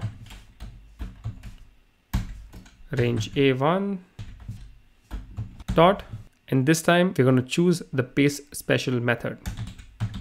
The IntelliSense is not working again. So let's cheat a bit out here. Just gonna go range 1 dot paste special, give a space. And now because the IntelliSense came, we can see all the options that we saw in Excel as well. So which one do we want to choose? We're going to do this twice. So in the first paste special, we're going to choose values and number formats. Let's do that. So I'm going to take this, add it up here. And for the next line, space to get the options. We're just going to paste the formats. Great. Copy this option, paste it here, and we will delete off this line. Okay, let's save and run this macro and see if it works. Run the macro. So we have a new data worksheet that's popular after sheet 1, and all our columns have been pasted here. But most importantly, the formulas haven't pasted over. Great, let's close this. So up here, we're referring to this data worksheet twice. One way to avoid this or to shorten this code would be to assign and use a variable. Another way to perform multiple activities with the same object is to use the with statement. So let's see how to do that. Go enter. We will select the reference to data worksheet in the new workbook. Control X, delete this off, and let's write a with statement. With the data worksheet in the new workbook, we want to paste special the values and number formats and paste special just the formats. And if we start a with statement, we need to close it as well using end with. And generally, if you're writing lines of code inside another line of code, we will change the indenting of these inside lines. So select both and press tab once. This is a best practice way of writing code, and it indicates that these lines are a part of the with statement. Now moving on, let's copy the table from the analysis sheet as well. First, add in a new sheet. We will do the exact same thing that we did out here. So we're going to add a new worksheet after sheet 1 in the new workbook, and we're going to call it analysis. Copy this, paste this, and change this to analysis. Now let's go to our Excel worksheet, analysis tab. Our data range is sitting in cells B2 through to range P11, but we can't just select B2 and use its current region. That's because current region only works with continuous data, but row 3 is blank, so we can't use current region. And let's just confirm that. I'm going to select cell B2, press Ctrl A, only B2 and C2 get selected, but the rest of the data isn't selected. What we will do is specify the actual range out here. So from B2 to P11 within the code by providing fixed cell references. Come back to our code. So in the analysis worksheet, we will select the range B2 through to P11 and we will copy it. This is called hard coding. We have submitted the actual range. Up until now, we have been doing dynamic coding where our values are just based on the data set. Example, when we copied from the data worksheet, we used current region to determine what the data range is and didn't go like cell A1 to Q4. So no matter how big or small the sales number data set is in each month, our code will adjust and recognize the data range. But in this case, we are hard coding the range. The risk is that tomorrow, if we restructure our table, then our code will be pointing to the incorrect range and we need to update this hard coded cell reference. But our assumption here is that the table won't be changing. Our bosses like to see the same format every month. So we could get away with hard coding just in this instance. Moving on, let's paste data from the original analysis tab over to this worksheet. We will do the same thing out here. This time We're going to paste in the analysis worksheet in the new workbook and the starting cell B2. And that's it. Save. And one more thing, let's delete off sheet 1. And again, following the Excel object model hierarchy, workbook dot sheets sheet 1 dot. To delete this worksheet permanently, we will use the delete method. Let's save and run this macro. We're getting a message from Excel asking us to confirm that we want to permanently delete this sheet. Yes, we want to continue. Okay, let's see what got populated. A new workbook has opened. There is no sheet 1. Data in our analysis tab has been copied over and it has no formulas. And the data worksheet has been copied over as well. Awesome. Let's close this. Don't save. Now we need to save this new workbook with the report copy name that we had created by joining cells G1 and G3 in the console worksheet. So we want to save as, refer to the workbook dot, and we will save as because we want to assign it a file name. And we'll provide the file name, which is nothing but the variable out here. And we'll provide the file format as well. The file format for a .xlsx workbook is represented by this property. And finally, let's close the workbook. WB dot choose the close method. And we won't save any changes because we already saved the file above. Okay, let's save this and let's run the file. We get a message confirming whether we want to delete the worksheet. We need to do something about this. For now, we'll select delete. Okay, before we address the message, let's confirm whether we've saved the file in a folder or not. So go back to our folder and we can see that this current month file has been populated. Let's open it. And it has just the data and the analysis tabs, and all the data seems to have been copied over. Awesome. Okay, so this is the first time that we have saved this data file out here. Let's run this macro one more time. We get the same message as previous. Yes, we want to delete. And now we get another message saying that there is already a file called current month file which exists in the location, and Excel is asking us whether we want to replace this. And obviously we want to replace it, so we'll select yes. Now, we need to do something with those messages because having to click messages inside a macro just does not look nice. So we have one trick for this. Similar to the screen updating, we can tell Excel to turn off all the alerts at the start of the macro and turn it back on at the end. So let's come up here and again say application dot display alerts, and we turn this to false. Come back down and turn this on just before we exit the macro. Let's save this and run the macro. Wow, this time everything ran, a smooth run, and we weren't asked those two messages. And let's just check the file. Yes, a new file did get created, and I can tell this by the timestamp out here. And for a final touch, let's add a confirmation message box just the same way we did in the last macro. And we just say copy. Great. And that was how to copy data from an existing file and paste it into a new file. Let's head on over to Excel, onto our console sheet, and let's create a new button for it. Go to Developer tab, Insert, Form Controls and Button, come down, drag and create a rectangle. This time choose the new macro that we have just created. Okay. And we'll rename this to create copy.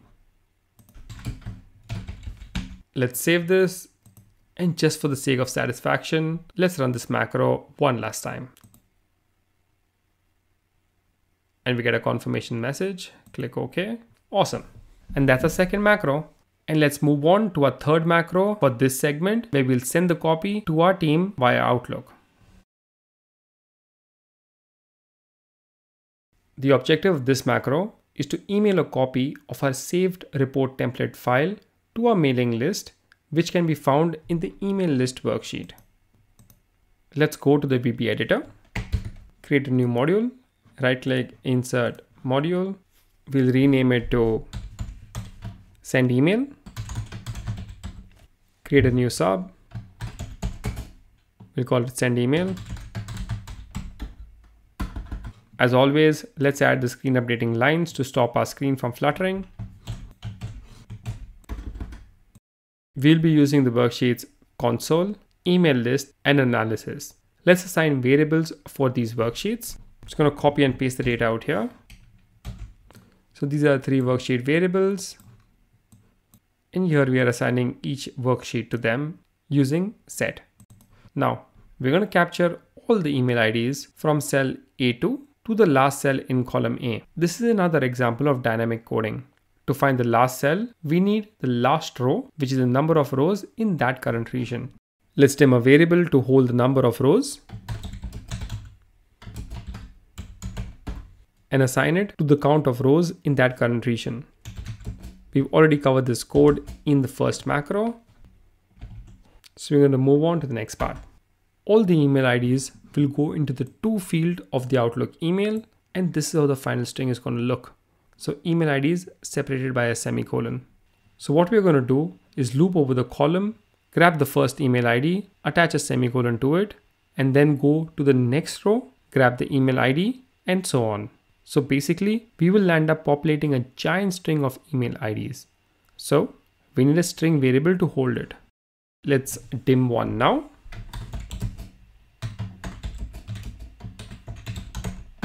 Since we are in the testing phase, I will highly recommend to be extra cautious when building code for sending Outlook emails. I will suggest that you use your own email ID in all the rows in this column. You can change it back once you have built this entire macro. That way, even if you accidentally send an email, it will only go to you. And another point, we will not be sending the final email. We will just bring up the email and the analyst will need to push send. This is to err on the side of caution. Nowhere in the code am I going to mention how to directly send the email. So don't worry about the code. Nothing can go wrong. Worst case is that you will end up displaying a gibberish email which you can then delete off. Okay, back to our loop. We will use a for loop to hop over each email ID. A for loop will return increments of 1 from a starting number to an ending number, both of which you need to specify. So we need to specify the starting row and the ending row of the loop, and then we need a counter or an iteration variable which tells us which row of the loop we are currently in. So let's declare a counter variable which is just a number, so it can be a long. Now for the loop. So we will go for I, which is the counter variable starting from the second row to the last row, which is the last row out here. And I've just noticed a slight mistake. We need to change this to EM.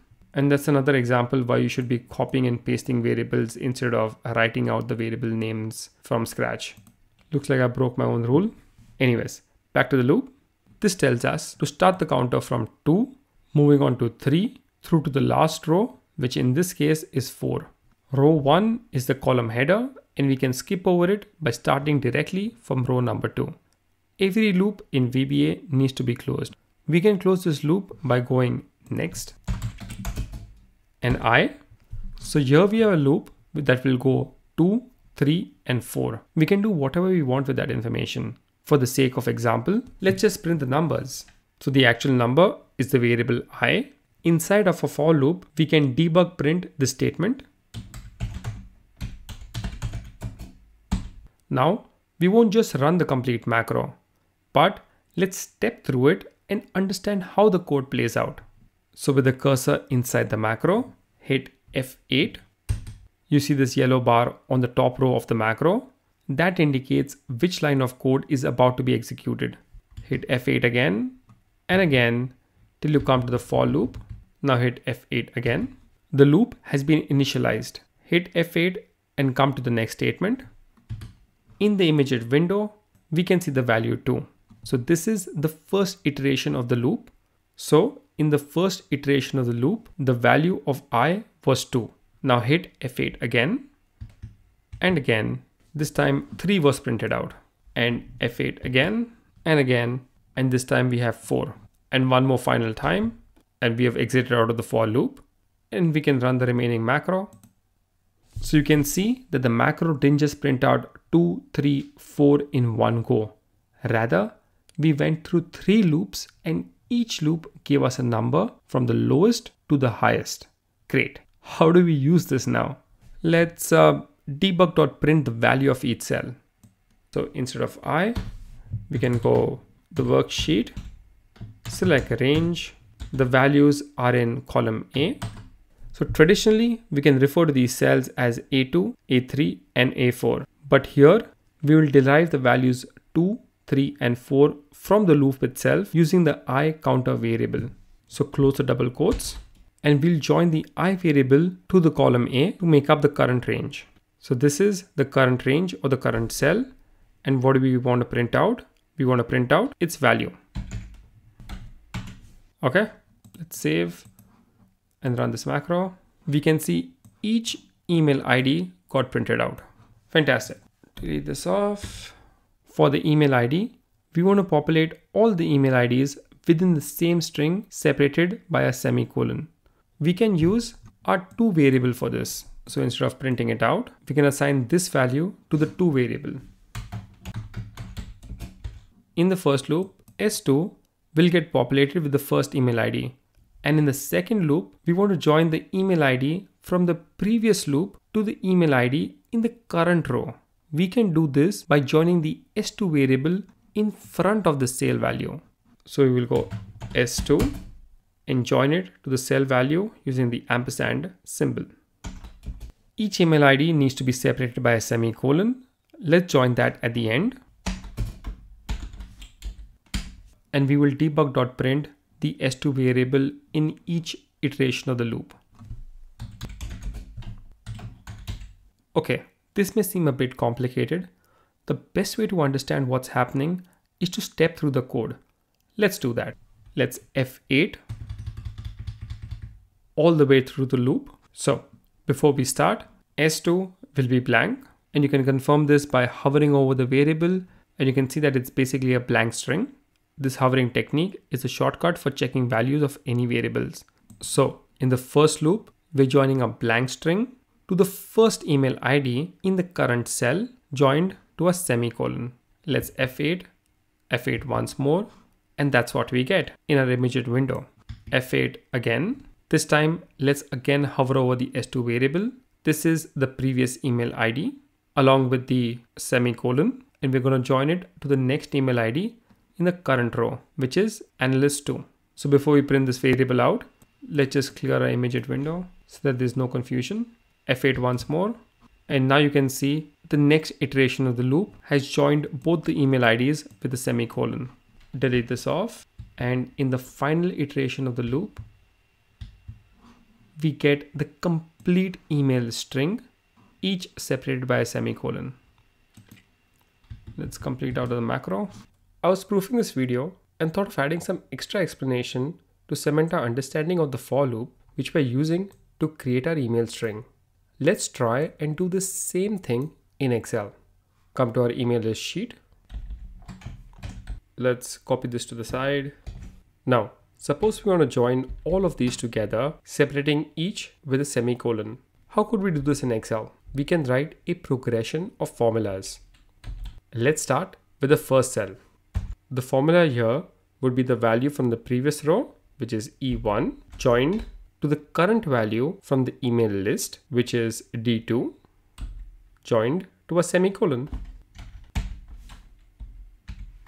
The previous row is blank, so the first result will be just the current row value from the email list and the semicolon. Now, let's drag these formulas all the way down. The last cell here will be our final string with all the emails joined together. In this formula, the top row holds the results from the previous formula.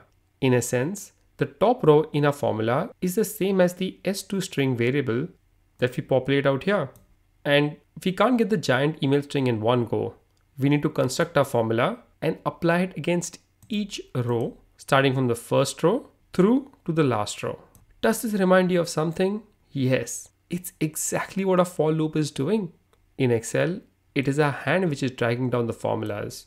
In VBA, it is the for loop which increments the counter variable, which allows us to go from the top row to the bottom row. I hope this Excel scenario offers a clearer explanation for the for loop. Okay, back to the video.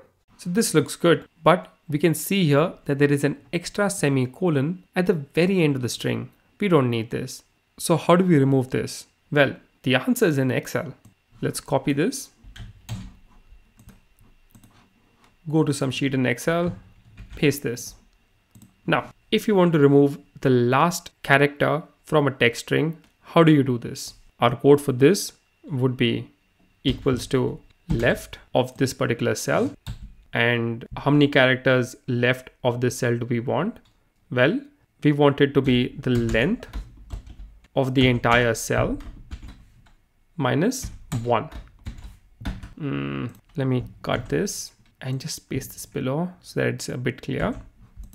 Okay, so this is the formula, and here we can see that there is no semicolon at the very end.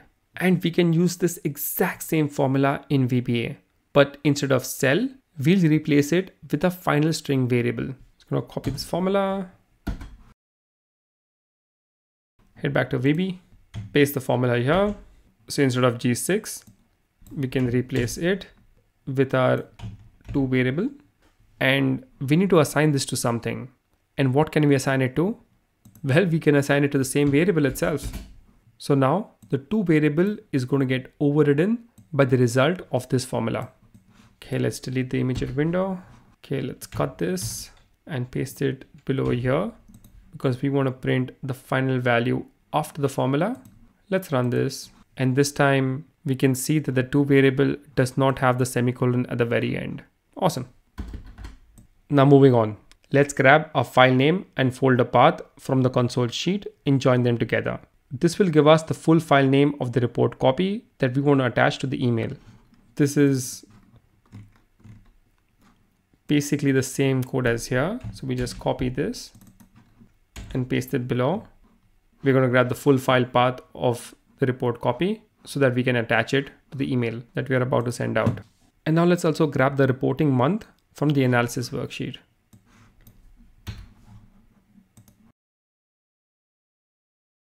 So this right here, we'll be adding some cool customization in our email message. So this is cell C2 in the analysis worksheet. We will dim a string variable first and assign the value of cell C2 in the analysis worksheet to it. Okay, and now for the main part of the segment, how to send an email using Outlook through Excel VBA. This is a 3-step process, and to get some support on this, let's head over to my blog site, skillsandautomation.com. In the search bar, let's type basic email, and we'll go to this blog post right here. Full link will be in the description below, and feel free to watch this video later. I am almost tempted to play it here because it explains exactly what we are about to do, but I fear it might become a bit too Inception-like, a video of a video inside this video. Instead, we can just go through the steps out here. So back to our 3 steps. In Excel VBA, to send an email via Outlook and to access the various features of Outlook, we need to create a reference to the Outlook object library. So come to our VB editor, go to Tools, References. Let's scroll down till we see Microsoft, and then scroll a bit further till we see Microsoft and Outlook. There. My version is 16. Yours might be different. Doesn't really matter. Tick this, click OK. And now step 2. This step is split into 2 parts. First, we will connect to the Outlook application, which is the parent object. And through that parent object, we will connect to the Outlook email object. And we won't just connect to it, we'll create a new instance of it. This is the same as opening Outlook and then through it creating a new email. So we can just copy this code right here. Well, this is actually how you would proceed after this project. If you want to learn something new, just Google it. You will end up on a page like this. First, understand what the code is doing. Don't copy code randomly and hope that it'll work. But if you trust the code, copy it and paste it into your sub procedure and just tweak the necessary parts. So copy the object variable declaration and assignment for the Outlook application. Control C, and we paste it here. This apostrophe here is called a comment. anything we type after it will be ignored by the macro, which will proceed to run the next line after it. We can use comments to make notes to ourselves explaining what a piece of code is doing. And next, we'll copy the object variable assignment and declaration for the email object. And that's our email object, which is nothing but a blank template. And now we have full access to its methods and properties. To test this, let's display a blank email template. Dot, and we'll use the display method. Let's save and run this macro. Awesome. I hope that worked for everyone. If it didn't, please replay the steps or visit this blog page and follow the instructions out here. Let's delete this line. Now, let's create a variable to hold the email body and another one to hold the subject. Both are text, so they will be string data type. First, the subject. We will just create a generic subject and call it month-end sales report. Next, we will add the body text, which is a bit more complicated. So let's kind of write out what we want the body to look like. These are 3 separate lines, but we can still store them in the same variable. First of all, VBA is not going to read this as 3 lines. So to VBA, this actually looks like this. Now, this email is going to be in HTML format, which will be the most common format we use in an office environment. In HTML, to move to the next line, we need to use a break tag. So first of all, let's wrap this entire text inside double quotes because all text needs to go inside double quotes. Okay. Now, if I want to tell the email object to create a new line after hi all comma, we need to use the HTML break tag br. And this will take it to another line. And we can do the same thing after August full stop. Add a break tag here as well. And let's assign this to our s body variable. But this doesn't look too good in our code itself. So let's give this a bit of a structure. We will put this on separate lines inside our code. In order to do that, we need to end a double quote, ampersand, to join this text to the next line of text. And to move this line on a different line in our VBA code, we will use the underscore symbol. Great. Same thing here, double quotes, come to the end, close double quotes, ampersand, underscore, enter to a new line and double quotes. Okay, almost there. Now we have put in August out here, but the next month won't be August. And we don't want to update our code each month just to change the email body. Instead, we can insert a variable which holds the current month. And we have already created this variable right here. So let's insert it into our line of text. Control C, we'll delete this off, end our double quotes, ampersand, join the text on the left to our report month variable, and ampersand again to join it to the next part of the text. And this part of the text needs a double quote as well. And that's it. Awesome. All that's left now is step 3 of creating the Outlook email in Excel VBA. And that is to fill in the email template. So let's head back to my blog post. So let's go through this code. These are just the essential properties and methods of the email object.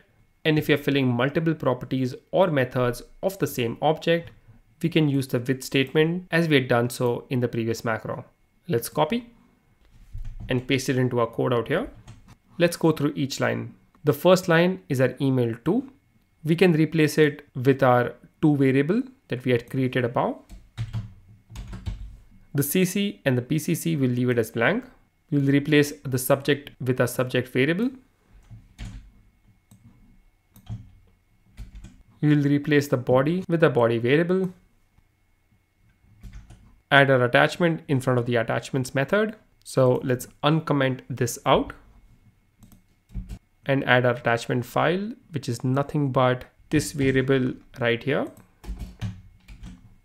And this send line is commented out, which means that VBA is going to ignore this since this is a beginner course. And as I mentioned earlier, we don't want to include the send code anywhere inside our macro. So we'll delete it. This way, the worst that will happen is that even if you make a mistake, you will generate a gibberish email that will just get displayed and then you can just delete it off. No harm done, nobody gets sent anything. And we will leave the display method as is. And that's it. That's the full macro. Let's save this file and run the macro. Wow, that ran perfectly. Let's inspect this email.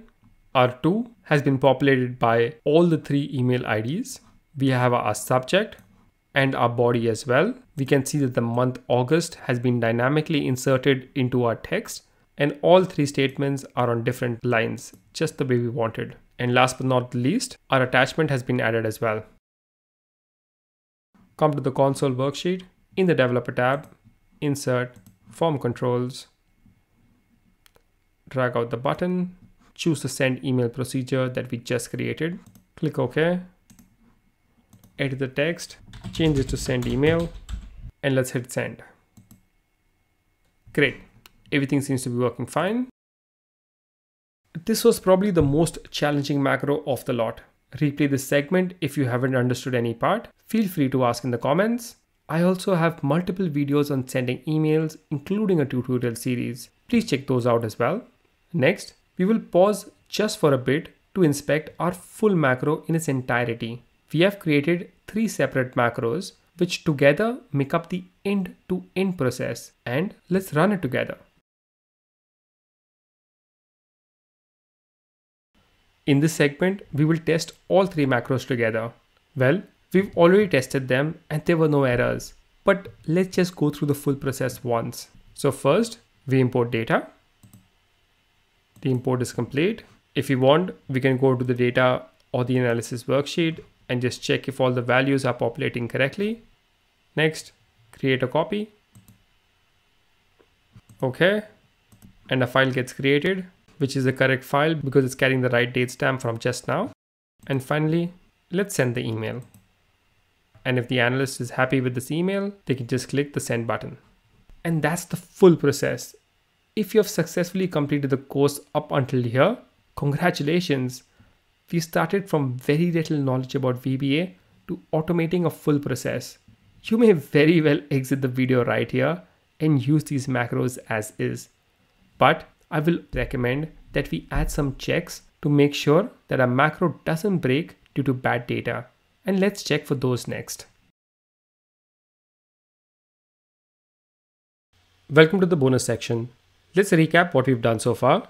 We have an existing macro file which imports data from a source file, places it into our data worksheet, saves a copy of this template file, and emails it to the users. The user of this macro is expected to input the main folder path in cell G1 in a console worksheet.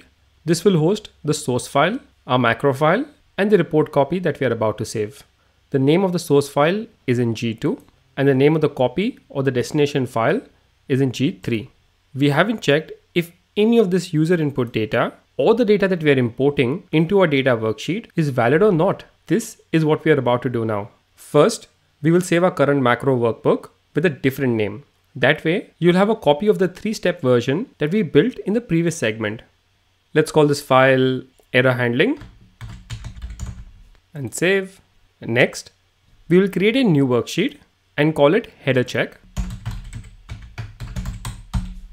Here, we will paste our column headers from the data worksheet, specifically only the ones that we want to import data into, that is, the column headers from A to E.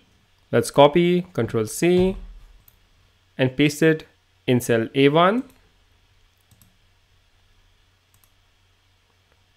But we'll transpose the values as we paste them. We will use this sheet later on to cross-check whether the data that we're importing from the source file has the same column headers as what we're expecting here. If there is a mismatch, our formulas in column F onwards would error out since they're dependent on this data. In that case, we wouldn't go ahead and import the data. First, let's come to our console worksheet. We will add a new field note here. You can call this data column count. The value that we're going to input here is 5, which is the count of columns from A to E in the data worksheet.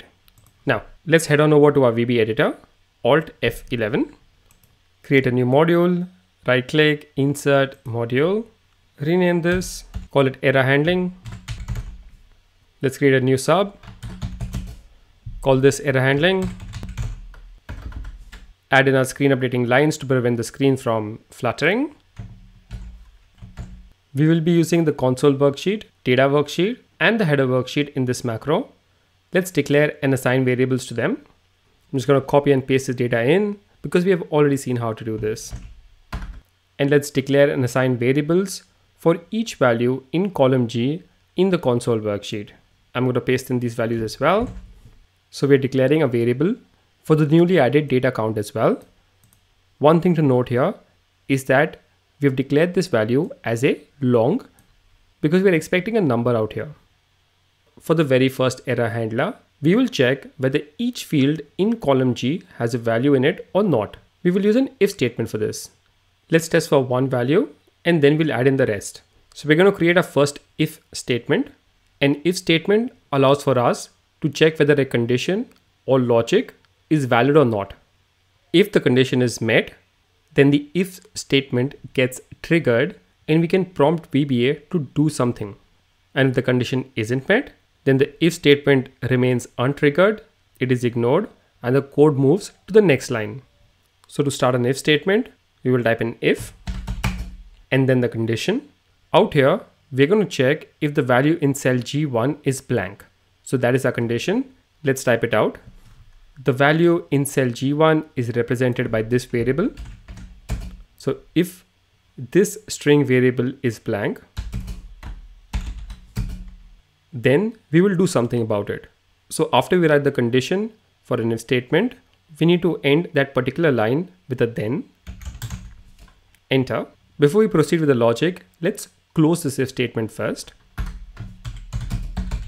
So end if. Now once the code comes out here, VBA will check whether this condition is true or not. If it is, that is, if the value in cell G1 is blank, then we will get VBA to do something. And what should we do? For starters, we will just print that an error has occurred into our immediate window.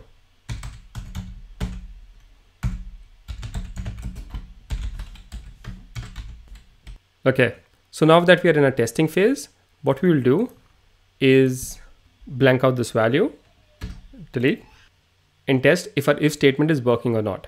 Let's step through this code, but we will do this slightly differently. Instead of just hitting F8, get your cursor to the left into this gray column and just click down. You can see a maroon dot, and that particular line against which we click down turns maroon as well. This is called a breakpoint. So now what we can do, we can keep our cursor inside the sub procedure and hit play, and the macro and all these lines before the maroon line will get executed, and the macro will come and stop at this particular line. And once it does, we can just F8 and step through each line one by one. This saves us some time of having to F8 through each and every line.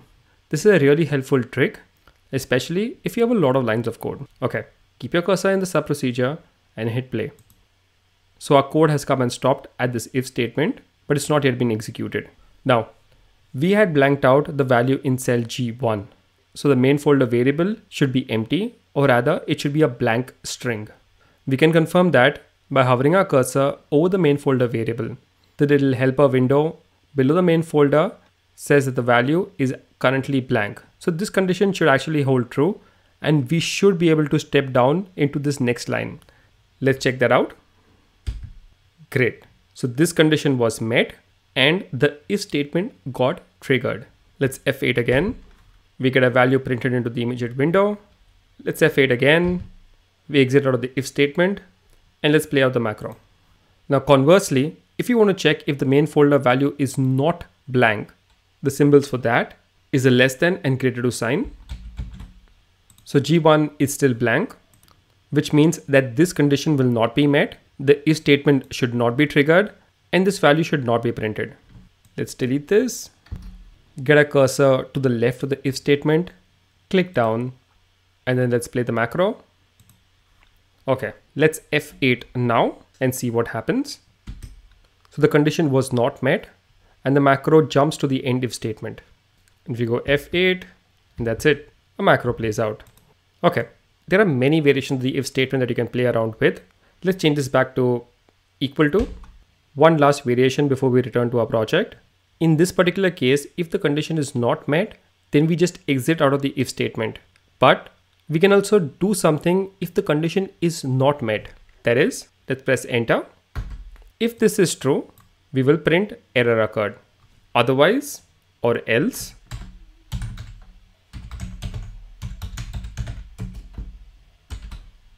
we can print no error. So I've filled in the value in cell G1 back again. So in this case, this condition should not be met. This statement will get jumped over. The else of the if statement will get triggered and the macro should print out no error. Let's see that in action. Again, come to the left of the if statement and click play the macro, and let's F8 one by one. As expected, this statement gets jumped over. The else condition is triggered and we get the value no error, and we exit out of the if statement. And that's your basic if statements. Let's delete this and return back to our project. So we want to check if each value in G1, G2, G3 and G4 is blank or not. And we can do that within the same if statement. If we want to check for either one condition or another condition, we can add in the second condition using OR. Now we'll check whether import file is blank.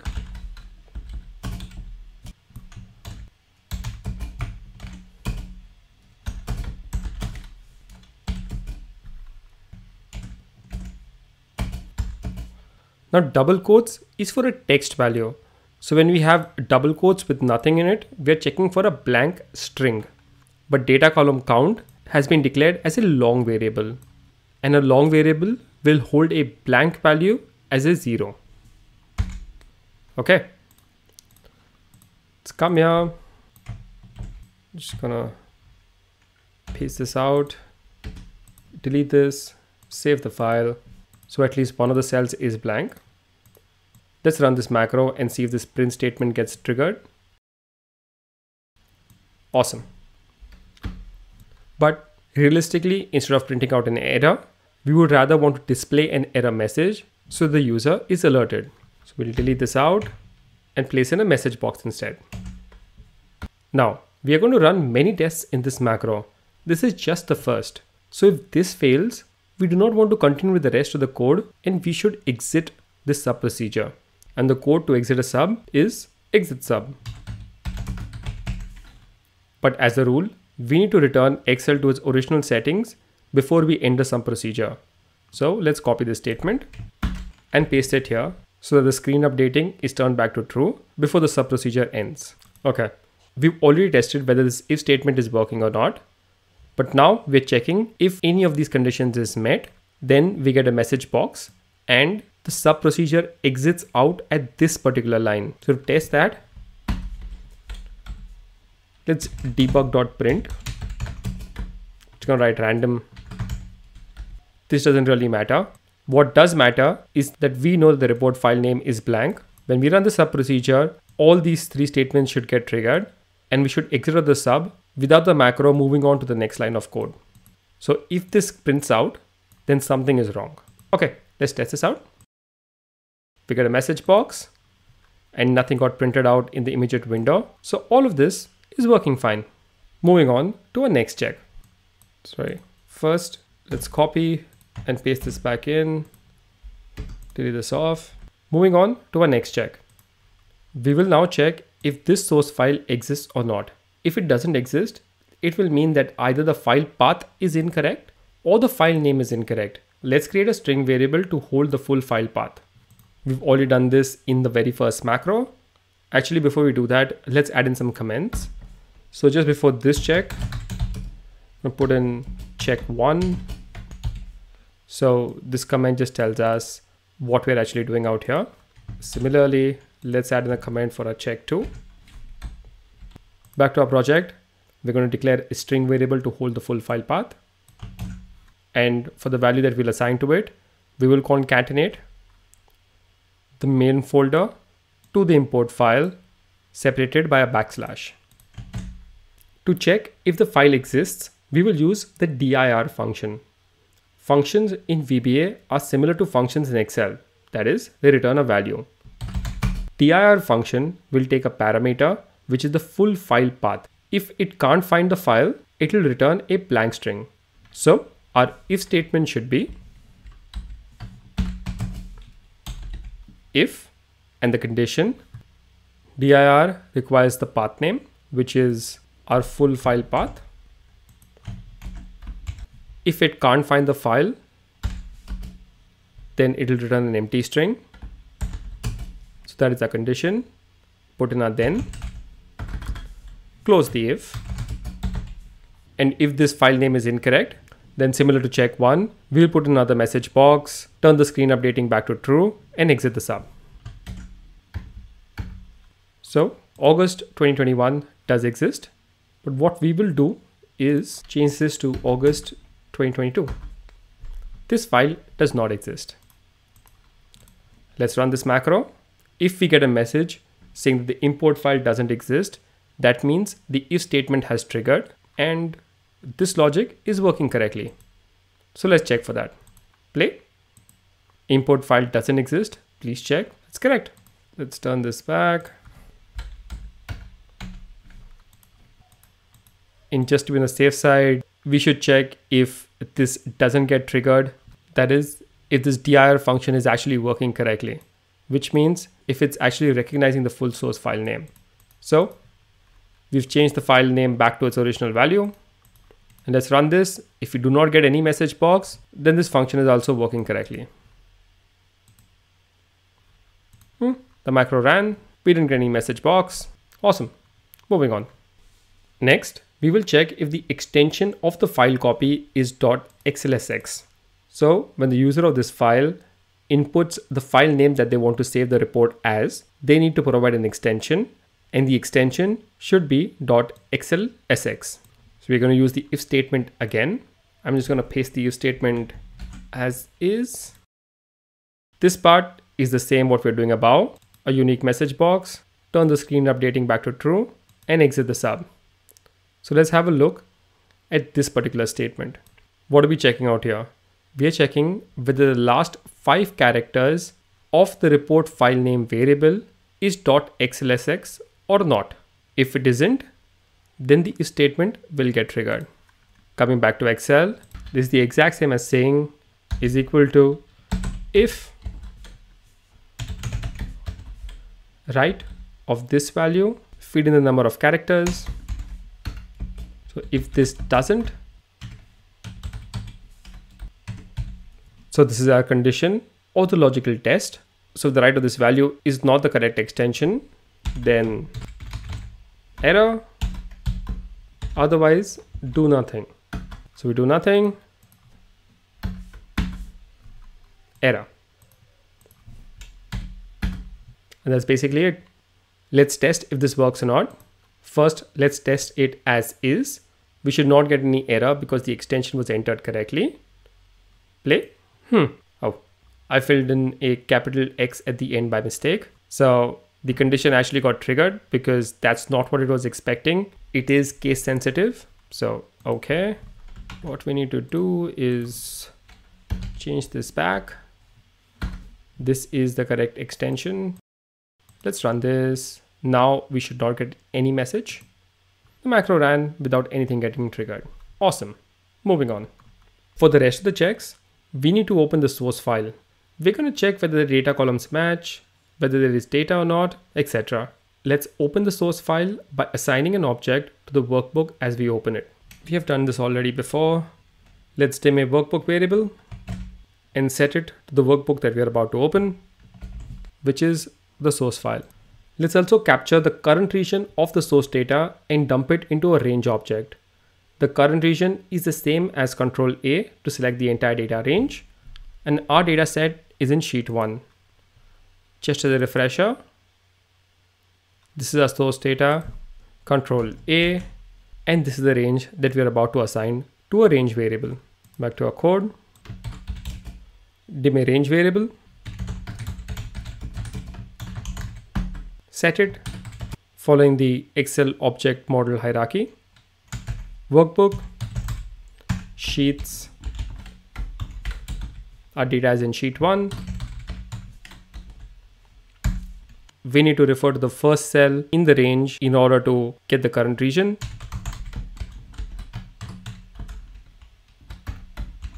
Dot current region. Now we will verify whether there is data in this sheet or not. We will assume that the first row will be headers. So we will check whether this data set has more than one row. The way to do this is check whether the count of rows in the current region is less than or equal to 1. One variation from the previous error handlers is that if this condition is met, we need to close the workbook that we have just opened before we exit the sub. Let's write out our condition. If the count of rows in our range, so first the range variable, rows, and what do we want from this rows object? We want to know its count. And if the count is less than or equal to 1, then close the if statement, put in our message box, close the source file without saving any changes, turn screen updating back on, and exit the sub. Great. Let's test and see if this works. So let's run it as is. The macro should run without anything getting triggered because there is data in our source file. It ran, but our source file is opened. What we will do is jump ahead a bit and close this workbook before we exit the sub, because if this check has passed, we need to make sure that the source file that we've opened is closed back. And let's display a message that this procedure ran successfully. Save the file, run this again, and we get a success message saying that no errors were found. Awesome. So what we will do now is open the August file, delete all the data, leaving in the headers. Even if we delete the header, it will still throw an error. So save, come back to our code. Let's run this now. We get a message saying that there's no data in the source file. So that is correct. Okay. And the next test is whether the source file was closed or not. I can't see it open, which means it's definitely closed. So great. This check is working fine. Moving on. Our next test will involve the value in cell G4 in the console worksheet. This is the number of columns of data we expect to paste in the data worksheet. We don't want the number of columns in the source data to be less than this value. In that case, our formulas won't work. But worse yet, we definitely don't want the number of columns to be more than this value, because then the imported data will trickle into our formula columns and the formulas will get overridden, and we most certainly don't want that. This is the variable that captures the value in cell G4. In the previous check, we counted the number of rows in the source data. For this particular check, we can count the number of columns in the source range. So our condition will be if the range object will refer to the columns and the count and in the number of columns. So we want to check if it's less than or greater than the value in cell G4. So we'll use the less than and the greater than symbols, and we'll bring in our data column count variable. That's a condition.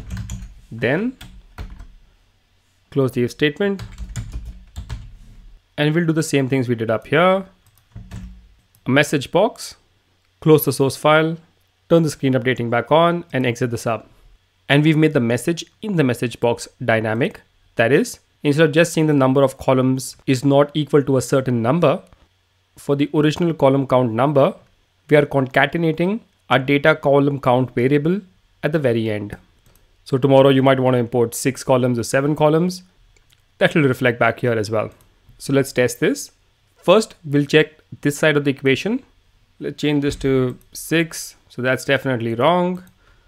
Let's run this. And we get a columns mismatch message. Okay. Source file got closed. That's good to know. Change this back to 5. And let's check this side of the equation. We'll open the August data file, add in some column, put in some dummy values, save this. Now the column count out here is 6. Come back to our code. Let's run this. And again, we get a mismatch. So it works both ways. Awesome. Let's correct this. Save. Close this. Great. Moving on. Next is the last, the most complex and the most interesting check. We'll check whether the header names in the source data match what we expect in our headers worksheet. One point to note here is that we are only checking whether the header names match. We have already checked whether the total column counts match or not. What we are not going to be checking for is whether the header names appear in the right sequence. We can check that as well, but I will leave that code as out of scope for this course. We will assume that that will be a rare occurrence and ignore that possibility. Okay, come to our header worksheet. First, we will determine the last row in the header worksheet. We'll be looping over each value and searching for it in the source header row using the find function. And the last row is the number of rows in the current region of the header worksheet. Let's dim a variable to hold the last row and assign it the count of the rows in the current region. We've covered this code in our previous macros, so we'll move on. Now, the find function will require us to specify the range of data to search in. This is the range in the header row in the source data. So let's just put this row into a range object variable. Let's dim a range object variable.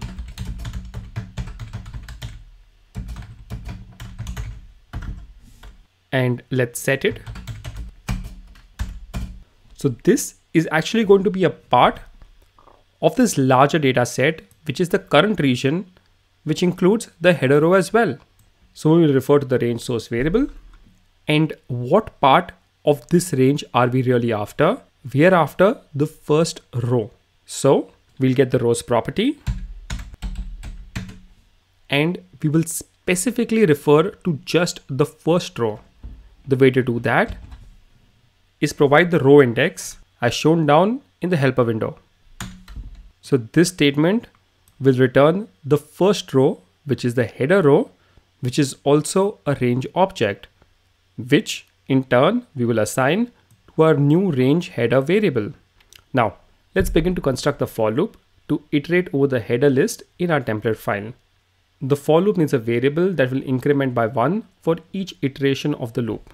So this will be a counter variable. Let's dim it.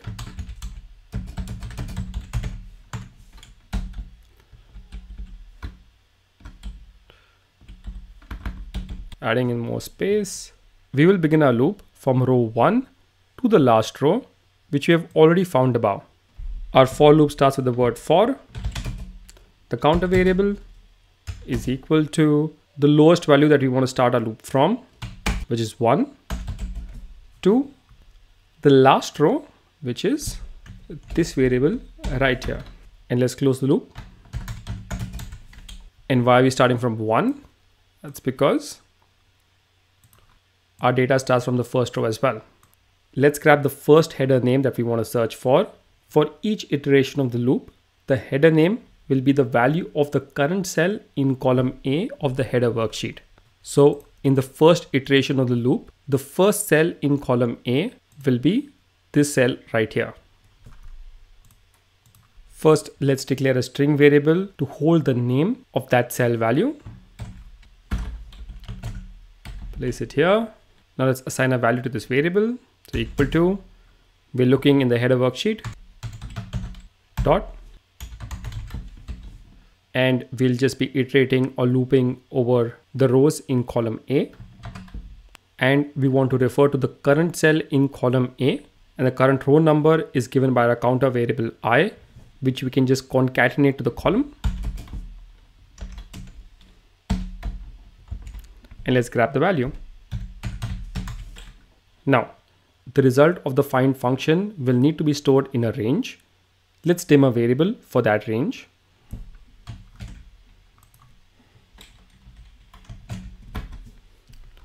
We call it range find. So what we are going to do now is we're going to set the value of this range find variable to equal to the result of the find function. Let's do that. We need to first specify the range that we want to search in, and we've already saved that as the range header.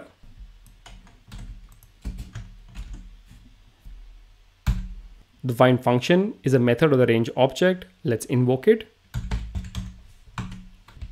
This function can take as many as 9 parameters, but we will only provide 2. First is the value that we are searching for. So what are we searching for? We are searching for a match for this report column name, which is the value of our header in our original data set. And the next parameter specifies that we want the entire or whole cell to match this value and not just a part. So let's feed that parameter. It is the look at parameter.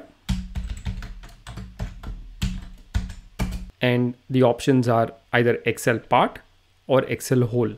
We will choose Excel whole. And close brackets. This range find variable is empty, or rather there is nothing in it to begin with. So if the find function finds a match, the range find variable will get populated with the matching cell from the header row. But we are not really concerned with finding a match. We want to isolate the instance where there is no match, or rather where the range find variable remains empty. So if this was a string variable, the way to check that would be if this range find variable is blank, then, and then we'll do an end if, but this will not work for an object variable. In simple terms, either an object variable has something in it or it has nothing in it. So the correct condition would be if the range find variable is nothing, then this is basically our if condition right here. And if this gets triggered, then we'll do the same thing. Message box, close the source file, turn the screen updating back to true, and exit the sub. Paste it in. Let's test this by first running it as is. And as this test would confirm whether all our logic here is correct or not. So let's do that. Save the file, run it. No errors found, okay to continue, which means our logic here is correct. Now let's change something. Let's change this to products. So there will be a mismatch on the headers. Let's run this. And we get a message saying mismatch in column headers. Click OK. Let's turn this back. And great. That was the last of our checks. And I must apologize out here for putting you through this last check. I know I claimed at the start of the course that the intention is to get you to a beginner level of understanding of VBA, but this code right here is going well into intermediate territory. My God, we're doing an if statement inside a for loop. And not just that, we have put in a find function in the midst of it all as well. And there are so many variables for ranges, and it might be tough to follow what range is for what. So it's completely fine if you did not follow this through. I did not want to say this disclaimer at the start to discourage you from actually going through this last check.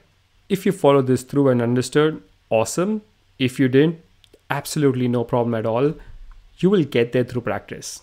And if you wanted to use this macro in your own real life project and you were not 100% confident about this logic, just don't include it. We have 5 checks out here, and we're even checking for a column count mismatch. So this column header mismatch is a bit of an overkill. Good to have, but not really necessary. So completely up to you. Now let's go back to our console sheet and add in a button. Develop a tab, insert, form controls and button. Come up here, make a rectangle, choose the error handling sub, click OK. Edit text, we call this check errors, save your file, and just for the pure satisfaction of having come so far, let's run through each step one by one. First, check for errors. No errors found, okay to continue. Thank you macro, click OK.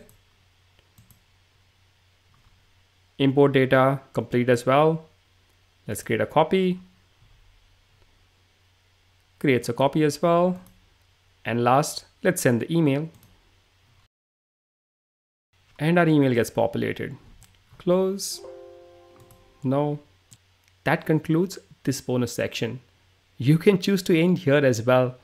We have built a stable 4-step macro that completes the end-to-end task. And I will highly recommend that as a beginner, this is how you should design your projects, to be run in individual steps. But can we automate this process fully, you ask? Why, surely. Let's head on over to the next and final segment of this project, where we'll see VBA in its full glory, or in other words, 100% automation. See you there. This final macro will combine all the 4 macros that we have built till now. Building a macro that calls other macros is rather simple, but as we will soon see, it will be necessary to adjust some of the macros to suit end-to-end automation. But before we begin, make sure to save your previous file, and let's save this file now with a different name.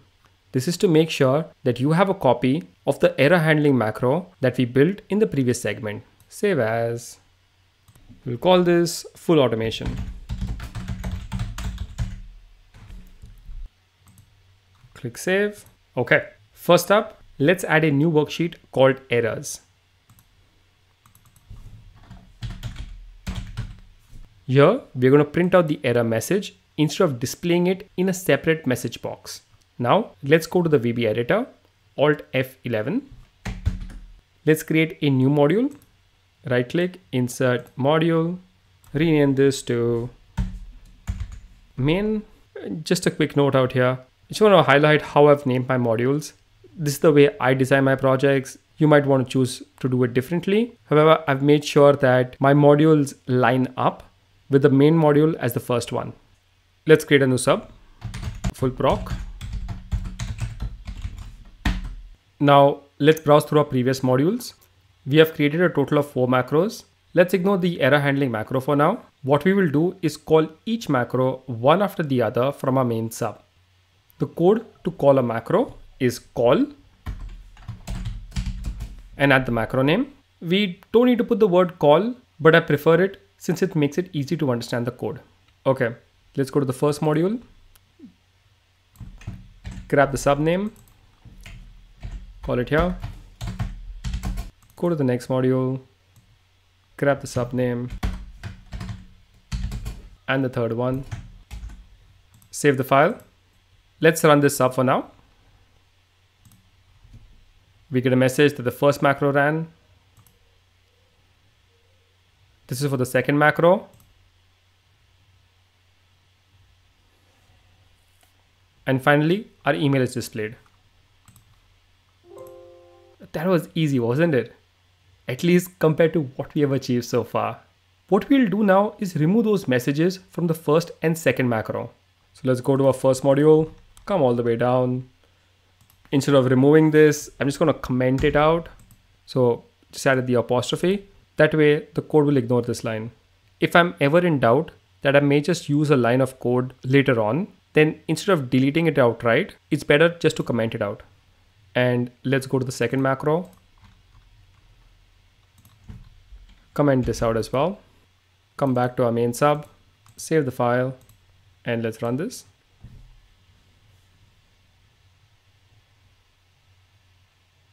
And that ran smoothly. Now, let's add our error handling macro. Now this macro has a lot of messages in case something goes wrong. If we remove them, then we need to figure out another way to alert the user that an error has occurred. What we will do is instead of displaying the error in a message box, we will display or print out the error message in the error worksheet that we created at the start of the segment. First, let's assign a variable to the error worksheet. So call that WS error and we'll set it here below. And let's come to our first message box. Let's update each message box to print out the value in cell A1 in the error worksheet instead. Delete the message box. So we need to refer to the range A1 in the error worksheet.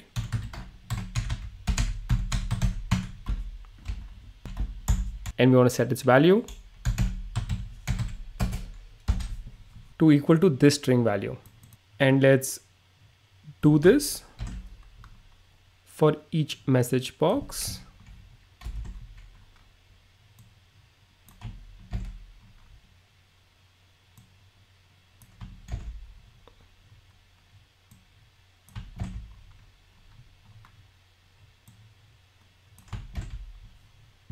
And finally, let's comment out the success message. Save the file. Let's just run this sub as is. We get a runtime error from Visual Basic. That's good. We haven't seen one of these so far. So if you ever see one of these, either you can end this and exit out of the sub completely, but then you wouldn't know where the error is because this message isn't referring to any particular line of code. What you would rather do is hit debug. So click this and we'll be taken to the line of code where the error is. So in this particular instance, our error is in this set statement. Since this is a simple line of code, the only possible error out here could be that I have misspelled this worksheet name, which is possible. Let's check. Okay, it's actually called errors, not error.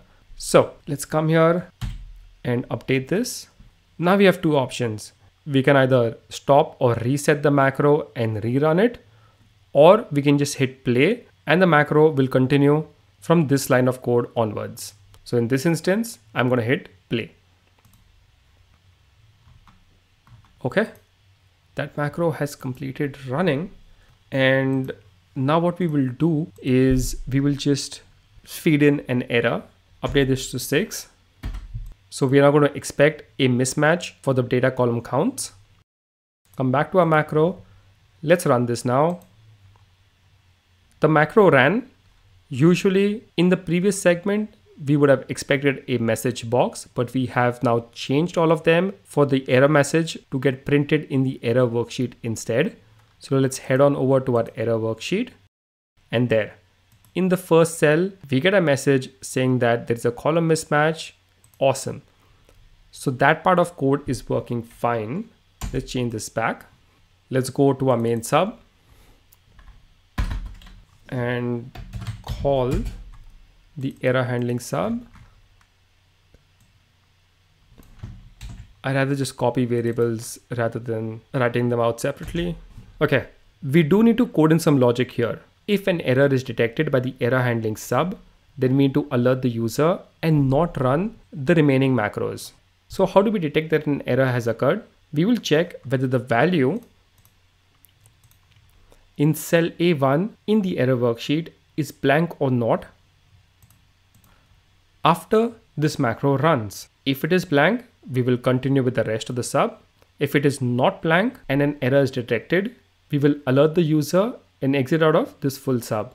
So let's code this into our main sub. First, let's assign a variable to the error worksheet and set it.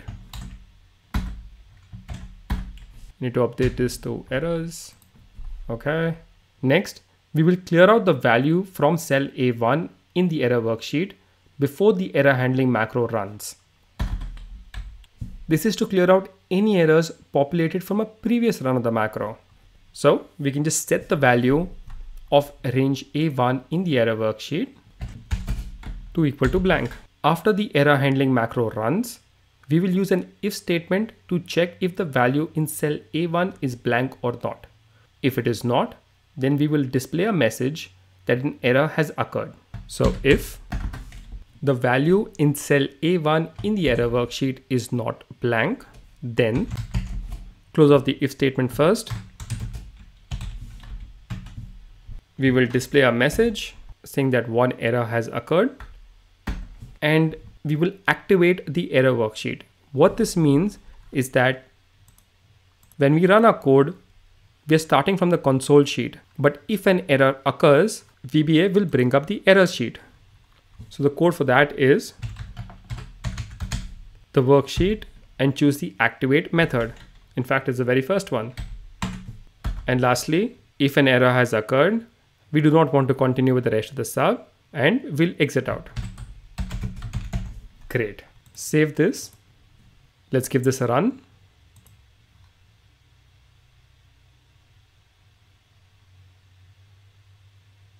Our email gets displayed. So the macro ran through and through, all okay. Close this. Let's come here and create a deliberate error. This time we'll change the file extension out here. So our third check, if you remember, checks for the file extension. Save the file, run the macro. Great. We get an error message. Click OK. And our email did not get displayed, which means that we did exit out of the sub. And let's just check if the error worksheet has been displayed. Go back to our file. And yes, we are on our error worksheet.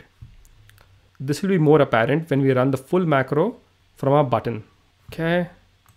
Come back here. Come to console. Change this back. We're almost done for this project. The very last thing now is actually creating a button. So what we're going to do is delete all this off. We'll insert a brand new button. And we'll assign the full proc macro to it. Rename this. We'll just call this a very simple name, run. Save the file. No matter how simple or complex macros I build, there is a certain sense of satisfaction of just clicking this button and seeing a macro run. So for the very last time in our project, let's click on this button and see a full macro in action. Click run.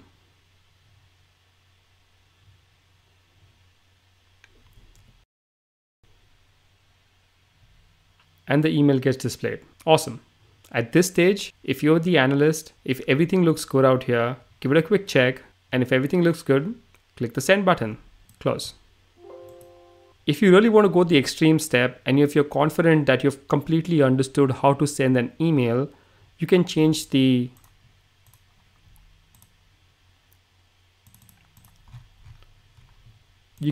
display method to .send, but I'm going to leave that up to you. And just the very last thing I wanted to show was, let's force an error and run this macro. What I just want to check is that we will get an error message, but after we click the error message, I want the error sheet to get activated. So let's do that. Run. We get an error message as expected. Click OK. And immediately the user is taken to the error worksheet where they can view the error and fix it. Great. I'm going to save this file and that's it. Fantastic. And that is our 100% fully automated end-to-end reporting project. That was a mighty effort to get here. I hope you've enjoyed it. Before we finish this video, let's do a final wrap-up session. If you have completed the video and reached here, then congratulations, you are now a VBA developer. You have the skill set to confidently manipulate data in Excel. The next step is to practice and explore the internet for new code to conquer. If you found this video useful, please do like and subscribe. If you're going to use this macro or just parts of it in your work environment, I would love to know it in the comments below. Also, please let me know if you want to see more project style videos like this one. Feel free to make suggestions. These videos take quite a while to make, so I may not be able to get to them all, but I'll do my best. And that's it. Have fun playing around with the code. Be sure to visit the links below to grab the code and supporting files. I really enjoyed planning, building, and compiling this video together. Thank you, and I'll see you in the next one.